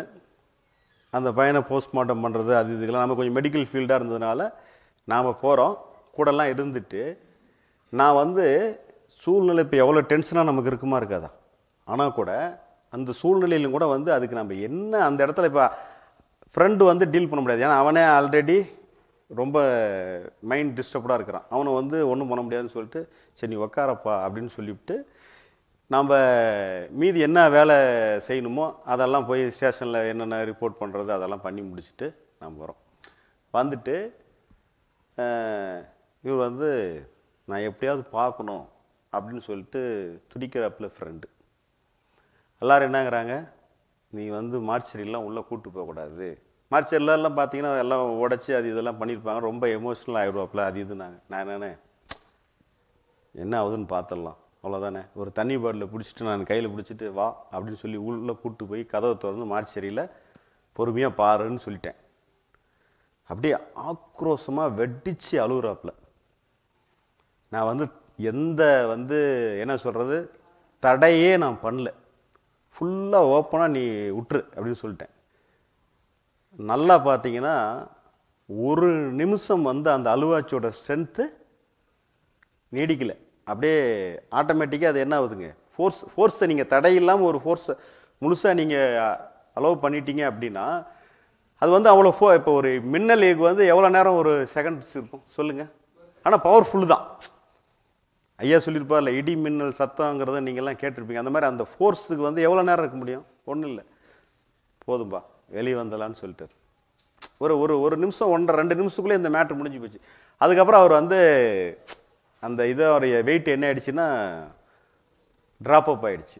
தண்ணி பாட்டில் கொஞ்சம் குடிச்சிட்டு அமைதியாக உட்காண்டார். அதுக்கப்புறம் எதுவுமே பெருசாக அந்த அதுக்கு முன்னே இருந்த பிரச்சனையை விட இது வந்து என்ன ஆயிடுச்சு, ரியாலிட்டிக்காக நம்ம டீல் பண்ணோன்னே என்ன ஆயிடுச்சு. இது எதுக்கு சொல்ல வரேன்னா, ஒரு எப்பேற்பட்ட மோசமான ஒரு சூழ்நிலையில் கூட நம்ம உணர்வு எப்படி செயல்படுதுங்கிறது நீங்கள் புரிஞ்சிக்கிறதுக்கு தான் இந்த ஒரு எக்ஸ்பீரியன்ஸ் கூட சொல்ல வரேன். இதே மாதிரி இன்னொரு ஒரு சம்பவத்தையும் நான் உங்ககிட்ட சொல்லிக்க விரும்புகிறேன். இது என்னுடைய லைஃப்பில் நான் மீட் பண்ணது தான். எங்கள் அம்மா வந்து ஒரு 56 வயசில் அவங்க வந்து தவறிட்டாங்க. அவங்களுக்கு வந்து ஒரு 49-50 வயசில் தான் வந்து கண்டுபிடிக்கிறோம் அவங்களுக்கு வந்து கேன்சர் அப்படின்னு சொல்லிட்டு கண்டுபிடிக்கிறோம். அப்போ வந்து நாம் அப்போ தான் ஸ்டெப் எடுத்து முதல்ல வரோம். அப்படிங்கும்போது நமக்கு எப்படி இருக்கும்? இது நான் சொல்கிறது வந்து ஒரு 8-9 வருஷத்துக்கு முன்னே. அப்போ என்னன்னு கேட்டிங்கன்னா, ஏதோ ஒரு பிரச்சனை இருக்குதுன்னு எங்கள் அம்மா என்ன, ஏதோ ஒரு பிரச்சனை இருக்குதுன்னா நான் ரொம்ப நாள் இருக்க மாட்டேன் அப்படின்னாங்கிறத சும்மா அடிக்கடி ஏதோ ஒரு பேசிக்கிட்டு இருப்பாங்கன்னு வச்சுக்கோங்க. சரின்னு டாக்டர்கிட்ட நான் தான் கூட்டிகிட்டு போகிறேன். கன்சல்ட்டுக்கு கூட்டிகிட்டு போனால் டாக்டர் எல்லாம் பார்த்துட்டு என்னன்றாரு, சரி அம்மாவை இந்த படத்தில் சொல்கிற மாதிரி அம்மா வெளியே உட்கார சொல்லுங்கள், நாங்கள் உங்ககிட்ட பேசணும்னு சொல்லி அவங்கள வெளியே உட்கார சொல்லிட்டு என்னையை கூப்பிட்டு என்னங்கிறாரு, அவங்களுக்கு கேன்சர் தம்பி, நீங்கள் மெட்ராஸாக எங்கே மேலே வந்து நீங்கள் செக் பண்ணுங்கள் அப்படின்னு சொல்கிறார். நமக்கா எப்படி இருக்கும்? நம்ம ரியாலிட்டிக்காக டீல் பண்ணும்போது நமக்கு எவ்வளோ, என்னடா நம்ம எல்லாம் இவ்வளோ பண்ணி நமக்கு இப்படி இருக்குது அப்படின்னு சொல்லிட்டு ஒரே ஆற்றாமை, ஃபோர்ஸு, கண்ணில் தண்ணி இங்கே கிட்ட நிற்கிது. இருந்தாலும் அம்மாவுக்கு எதிர்ப்பு நம்ம போய் அதை இருந்தால் அவங்களும் இன்னும் நம்மளை வீக் ஆக்கிடக்கூடாது அப்படிங்கிறதுல இன்னும் நம்ம மோர் கான்சியஸாக வேலை பார்க்குறோம். போயிட்டோடனே வெளியே அம்மா உட்காந்துருக்குறாங்க. வீட்டுக்கு போகலாமா, ஒன்றும் பிரச்சனை இல்லை, ஒன்றும் பெரிய விஷயம் இல்லையா அப்படின்னு. அப்படியா, சரிட்டு வண்டியை எடுத்து அவங்கள உள்ளே உட்கார வச்சுட்டு வந்துட்டுருக்கிறேன். நானும் எங்கள் அம்மா மட்டும் காரில். என்ன சொன்னாங்க, என்னடா டாக்டர் பிழைக்க மாட்டேன்னு சொன்னாங்களா? நமக்கு இன்னும் அப்படியே போட்டு உள்ளே அப்படியே பெசஞ்சு எடுக்குது. அதாவது அந்த எமோஷ்னல் அப்படி வெட்டிக்குது. மொல்ல தம் கட்டிக்கிட்டு வீட்டு வரலும் காரை ஓட்டிகிட்டு போய் மொல்ல நிறுத்திவிட்டு, அதெல்லாம் ஒன்றும் பெரிய பிரச்சனை இல்லைம்மா, நம்ம சென்னையில் பார்த்துக்கலாம், இதெல்லாம் ஒன்றும் ஒரு பெரிய விஷயம் இல்லை, இன்றைக்கெல்லாம் சாதாரணமாக தான், ஒன்றும் பெரியலாம் விஷயம் இல்லை, சென்னையில் நம்ம ஏற்பாடு பண்ணி பார்த்துக்கலாம் அப்படின்னு சொல்லிட்டு சொன்னேன். ஏமாச்சு எனக்கு எல்லாம் பண்ண வேண்டிய வேலையெல்லாம் நான் வந்து ஃபினிஷ் பண்ணிட்டேன், எனக்கு எதுனாலும் அதை பற்றிலாம் ஒன்றும் பெரிய பிரச்சனை இல்லை, நீ எதுவும் டென்ஷன் ஆகாமல் போய் உன் வேலையை பாரு அப்படின்னு சொல்லி விடுது எங்கள் அம்மா. சரி நான் உங்களை வீட்டில் இறக்கி விட்டு, இருந்தாலும் நாம் எப்பயுமே அந்த ஆம்பளைங்க அப்படின்னா என்ன சொல்கிறது, கெத்தை இறங்காமல் நிற்கணும் இல்லையா? அப்படி தானே நமக்கு சொல்லி வளர்க்க. ஆம்பளை பையன் அழுதுற வேற கூடாதுன்னு சொல்லி சொல்லுவாங்க. ஆம்பளை பையன் அழுகக்கூடாதப்பா அப்படின்னு வேற சொல்லியிருப்பாங்களா. நாம் அதை வேற ஒரு கெத்தாக பிடிச்சிக்கிட்டு நின்றுட்டு முதல்ல அவங்கள இறக்கி விட்டு வந்தேன். நண்பர்களே, எனக்கு தெரிந்து அப்போ தான் நான் வந்து என் கட்டுப்பாடெல்லாம் ஒட்டஞ்சி வண்டி என்னால் வந்து ஓட்ட முடியல. ஸ்டேரிங்கை வந்து தள்ளி ஓட்டு வர முடியல. ஒரு மெயின் ரோட்டில், அம்மாப்பிட்ட மெயின் ரோட்டில் போய் ஒரு மரத்துக்கு கீழே வண்டியை நிறுத்திவிட்டு எல்லா இதையும் அதாவது ஸ்டேரிங்கில் தலையை வச்சுட்டு சும்மா வெடித்து அழுகுதேன். அதாவது அழுதேன் மீன்ஸ் எப்படி சொல்லணும்னா, ஒரு வெடித்து அப்படியே இந்த பிள்ளைங்க தேம்பி தேம்பி அழுவாங்க பார்த்தீங்களா, அதை போல் அழுதேன். நான் வந்து அந்த அப்படியே அது மாதிரி எக்ஸ்பீரியன்ஸ் வந்து எனக்கு விவரம் தெரிஞ்சு நம்ம அழுந்ததே கிடையாதுன்னு சொல்லலாம். அந்த மாதிரி ஒரு எக்ஸ்ட்ரீம்டு ஒரு லெவலுக்கு போச்சு. கிட்டத்தட்ட ஒரு 2-3-4 நிமிடமே அந்த ஃபோர்ஸ் அப்படியே. ஆனால் அப்படியே வந்து என்ன ஆகுது அப்படின்னு பார்த்தீங்கன்னா, ஃபஸ்ட்டில் இருந்த ஃபோர்ஸ் என்ன ஆகுது, அடுத்தது கொஞ்சம் கொஞ்சமாக குறைஞ்சி அப்புறம் ஒரு 4 நிமிஷம் ஆனோடனே ஓகே சரி அடுத்தது நம்ம என்ன வேலைக்கு போகணும் அப்படின்ற மனநிலைக்கு வந்துட்டு, சரி அப்படியே இதெல்லாம் கண்ணெல்லாம் தொடச்சிட்டு, இருந்தாலும் வெளியில் நம்மளை யாரும் பார்த்துடக்கூடாதுன்னு ஒரு ஈகோ வேறு பக்கத்தில், அவர் வேறு ஒரு பக்கம் உள்ளேருந்து எலும்பி நம்மளை ஏன்னா அவமானப்பட்டுறக்கூடாது இல்லை அது வேறு அப்படின்னு சொல்லிட்டு அப்புறம் போயிட்டு ஜீவமணி எங்கள் அண்ணாரும் ஒன்றா தான் ஆஃபீஸில் இருப்பாங்க. போயிட்டு அவங்க ஆஃபீஸுக்கு போயிட்டு எப்போ எல்லாத்தையும் ஒரு நிமிஷம் வெளியே கேபினில் உள்ளே போய் மீதியெல்லாம் நவுத்திட்டு நான் வந்து சொல்லிவிட்டு மறுபடியும் அதே போல் ஒரு அன்கண்ட்ரோலபுளாக ஒரு அழுவாச்சி வருது. கம்பேரிங் முதல் தடவை 4 நிமிஷம் இருந்தது, இந்த தடவை என்னது ஒரே நிமிஷத்துல என்ன ஆயிடுச்சு, மேட்ரு சொல்லிட்டு ஈஸியாக ரெக்கவரேஷனுக்கு வந்துட்டேன். மதியானம் வீட்டுக்கு வரேன், சாப்பிட்டுட்டு வீட்டுக்காரம்மாட்ட சொல்லும்போது சேம் அதே போல் ஒரு வெடிச்சு அல்வாச்சு வருது. அரை நிமிஷத்துலேயே என்ன ஆயிடுறேன், நார்மல் ஆயிடுறேன். சாயந்தரம்லாம் என்ன பண்ணுறோம், சரி இதுக்கு அடுத்தது என்ன பண்ணணும் ஏது செய்யணுங்கிற மேட்ருக்கு நம்ம என்ன ஆயிடுறோம், காத்தால் ஆரம்பிக்கிற விஷயம் சாயந்தரத்துக்குள்ளே அதுக்கு என்ன செய்யணுங்கிற சொல்யூஷனுக்கு நம்ம என்ன ஆகிட்டோம், கன்வெர்ட் ஆகிட்டோம். ஓகேவா? கன்வெர்ட் ஆனது மட்டும் இல்லாமல் அவங்களோட நாம் எப்படி டீல் பண்ணணும், அவங்களுக்கு தேவையானது என்னென்ன செய்யணும் அப்படிங்கிறதுக்கு தான் ப்ரியாரிட்டி வந்துச்சோ தவிர அதுக்கு என்னென்ன பண்ணலாம், அதாவது இதுதான் சூழ்நிலை, இதுதான் ரியாலிட்டி, இதுக்கு நம்மள அறிவில் என்னென்ன செய்யணும் அதுக்கான வேலையை நாம் எடுத்தால் போதும். அந்த மாதிரி எஃபோர்ட்டை கையில் எடுத்து நாம் பாட்டுக்கு வேலை செய்யும் போது என்ன ஆகுதுன்னு பார்த்தீங்கன்னா, அவங்களும் நாமளும் இதெல்லாம் ஒரு நாள் இல்லை, கிட்டத்தட்ட ஒரு 6 வருடம் அதுக்கப்புறம் எங்கள் அம்மா லைவில் தான் இருந்தாங்க. எந்த டிஸ்டர்பன்ஸ், அது ஒரு மாதிரி டிஸ்டர்பன்ஸ் இருந்தாலும் ஒரு நல்லா எல்லாம் பேசிக்கிட்டு ஓரளவுக்கு இருக்கிற மாதிரி தான் இருந்தாங்க. அதுக்கப்புறம் தான் நண்பர்களே எங்கள் அம்மாகிட்ட நான் ஃபுல்லாக மனம் முட்டு பேச ஆரம்பிச்சிட்டேன். இந்த புரிதல்லாம் வந்ததுனால அது எனக்கு ஒரு பெரிய என்ன சொல்கிறது, ஒரு ஹையஸ்ட் ப்ளஸ் பாயிண்ட்டுன்னு சொல்கிற மாதிரி ஆயிடுச்சு.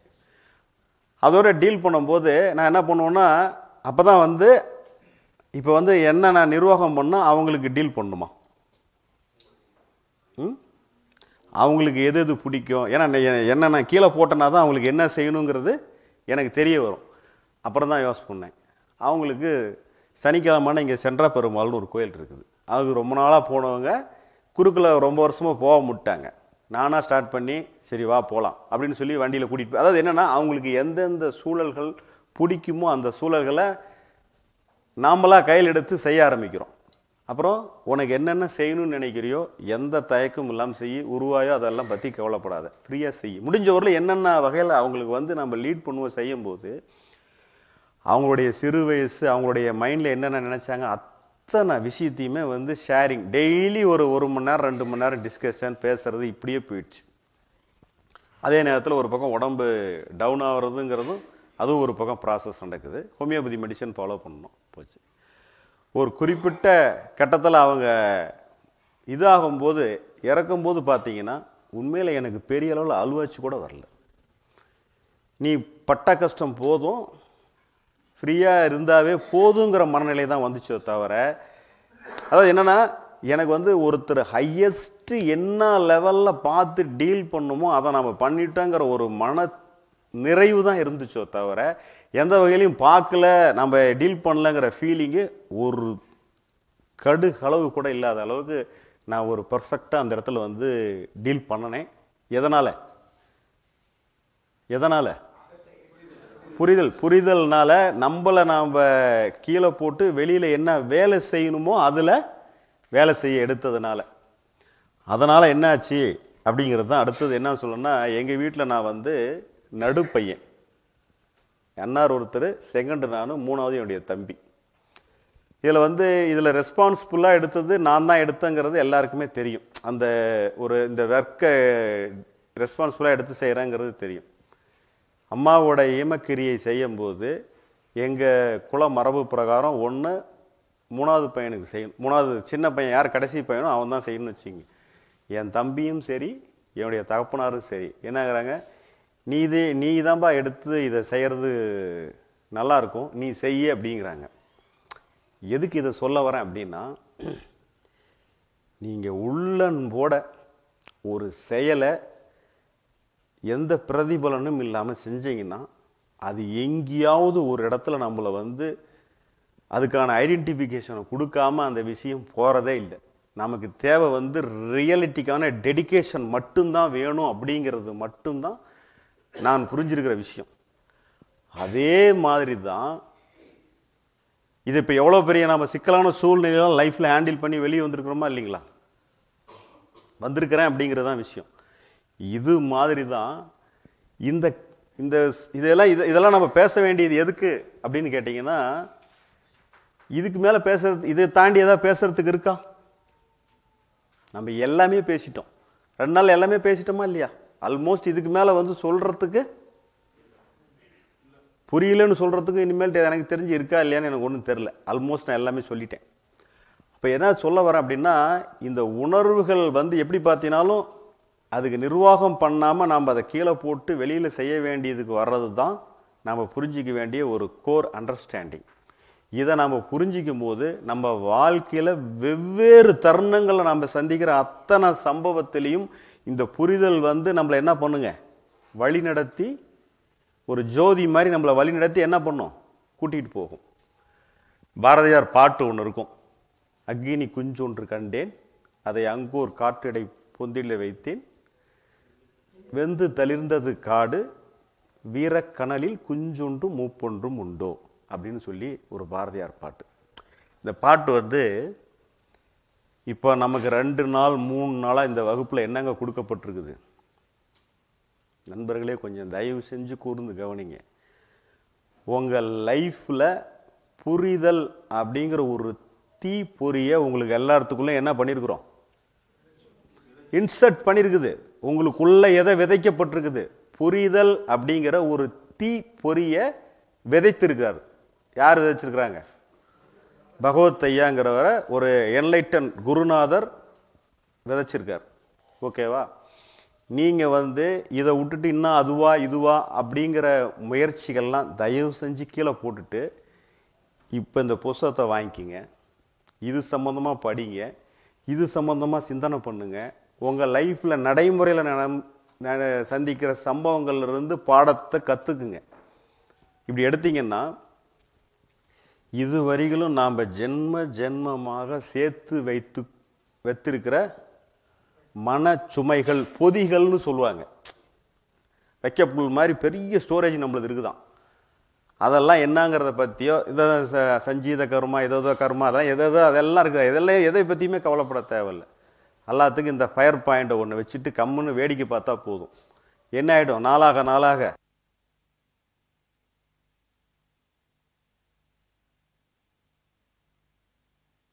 ஹலோ, புரிதலில் உறுதிப்படும் பொழுது இந்த இருக்கிற ஸ்டோரேஜ்லாம் என்ன ஆகுங்க, எரிந்து சாம்பலாகி புரிதலே ஜோதியாகி நம் வாழ்வை வழி நடத்தும். நாம் வந்து இருக்கையிலே ஷார்பஸ்ட் ஒரு லெவலுக்கு நம்மளை அதுவே அடுத்தடுத்த கட்டத்துக்கு நம்மளை அழைத்து செல்வது வேறு எதுவுமே இல்லை. அதனால் இதை வந்து எந்த சூழ்நிலையும் இதை இவ்வளோ எளிமையாக கொடுக்குறாங்கன்னு 2ஆம் பட்சமாகவோ கம்மியாகவோ மதிப்பிட்டு எந்த சூழ்நிலையும் தவற விட்டு விட வேண்டாம் என்பது காகத்தான் என்னுடைய என்ன நடந்திருக்குதோ இதெல்லாம் யாரும் பேசுகிறாங்களோ பேசலையோ அதை பற்றி என்னை பற்றி என்ன நினைக்கிறாங்கிற எனக்கு எந்த விஷயத்தை பற்றியும் டோன்ட் கேர். ஆனால் இது ஏதோ ஒரு வகையில் ஒருத்தருக்கு உதவி செஞ்சால் அது போதுங்கிற அளவில் தான் நம்ம இந்த முழு எஃபோர்ட்டையும் நம்ம எடுக்கிறோம். ஓகேங்களா? அதனால் இதை வந்து எங்கேயுமே 2ஆம் பட்சமாக நினச்சிடாதீங்க. இதை கொஞ்சம் கவனத்தோட ஃபோக்கஸோடு நீங்கள் உங்கள் லைஃப்பில் அப்ளை பண்ணிங்கன்னா உங்கள் லைஃபே என்னவாயிடும், எப்பேற்பட்ட சூழ்நிலை வந்தாலும் அதை ஹேண்டில் பண்ணக்கூடிய ஒரு நம்மளை வழிநடத்தி கூட்டிகிட்டு போகிற ஒரு அற்புதமானது தான் இந்த புரிதல் அப்படிங்கிறது தான். புரிதலுக்கு அப்புறம் நடைமுறை லைஃப்பில் நம்ம பார்த்த எல்லா வேறையும் ஒரு சம்பவங்களையும் உங்கள்கிட்ட ஜாலியாக இருக்கிறத மட்டும் சொல்கிறது வந்து ஒரு பெருசு இல்லை. சிக்கலான சூழ்நிலை எப்படி நம்ம பார்க்குறோங்கிறதையும் தெரிஞ்சுக்கிறதும் ஒரு முக்கியமான விஷயம் அப்படிங்கிறது தான் நான் இன்றைக்கி சொன்னேன். இவங்களுக்கெல்லாம் நான் சொன்ன சம்பவம்லாம் புரிஞ்சிருக்கும், ஈஸியாக புரிஞ்சிருக்கா? ஏதாவது டவுட் எதாவது இருக்கா? இன்னும் ஏதாவது குழப்பம் இருக்கா? புரிதல்லாம் இப்போ ஒரு 2 நாளில் இப்போ நீங்கள் வந்து வந்தப்போ ஒரு மண்ணையில் இருந்திருப்பீங்க. இப்போ எப்படி இருக்கிறீங்க? நல்லா புரிஞ்சிருக்கிறீங்க. இனிமேல் என்ன பண்ணணும் என்ன பண்ணக்கூடாது அப்படிங்கிறதுல நீங்கள்லாம் ஒரு முடிவுக்கு வந்திருக்கீங்களா? ஓரளவுக்கு ஐடியா வந்துருக்குது. இங்கே வந்து நம்ம ஐடியா தான் இப்போ கொடுத்துருக்குறோம். இன்றைக்கே எல்லாமே மாறிடுன்னு சொல்ல, இனி மாறுறதுங்கிறது எங்கே உங்களுக்கு மாறும், டே டு டே லைஃப்பில் நீங்கள் டீல் பண்ணும்போது உங்களுக்கு ஏற்படுற அனுபவங்களில் தான் நீங்கள் கற்றுக்கிட்டு மாறுறதுங்கிறது நிகழ முடியும். புரியுதுங்களா? இதுதான் நம்ம புரிஞ்சிக்க வேண்டிய நடைமுறைக்கு அப்புறம் நம்ம லைஃப்பில் டீல் பண்ண மேட்டரை உங்களுக்கு ஒரு எக்ஸ்பீரியன்ஸாக ஷேர் பண்ணியிருக்கிறேன். ஓகேங்களா? நன்றி.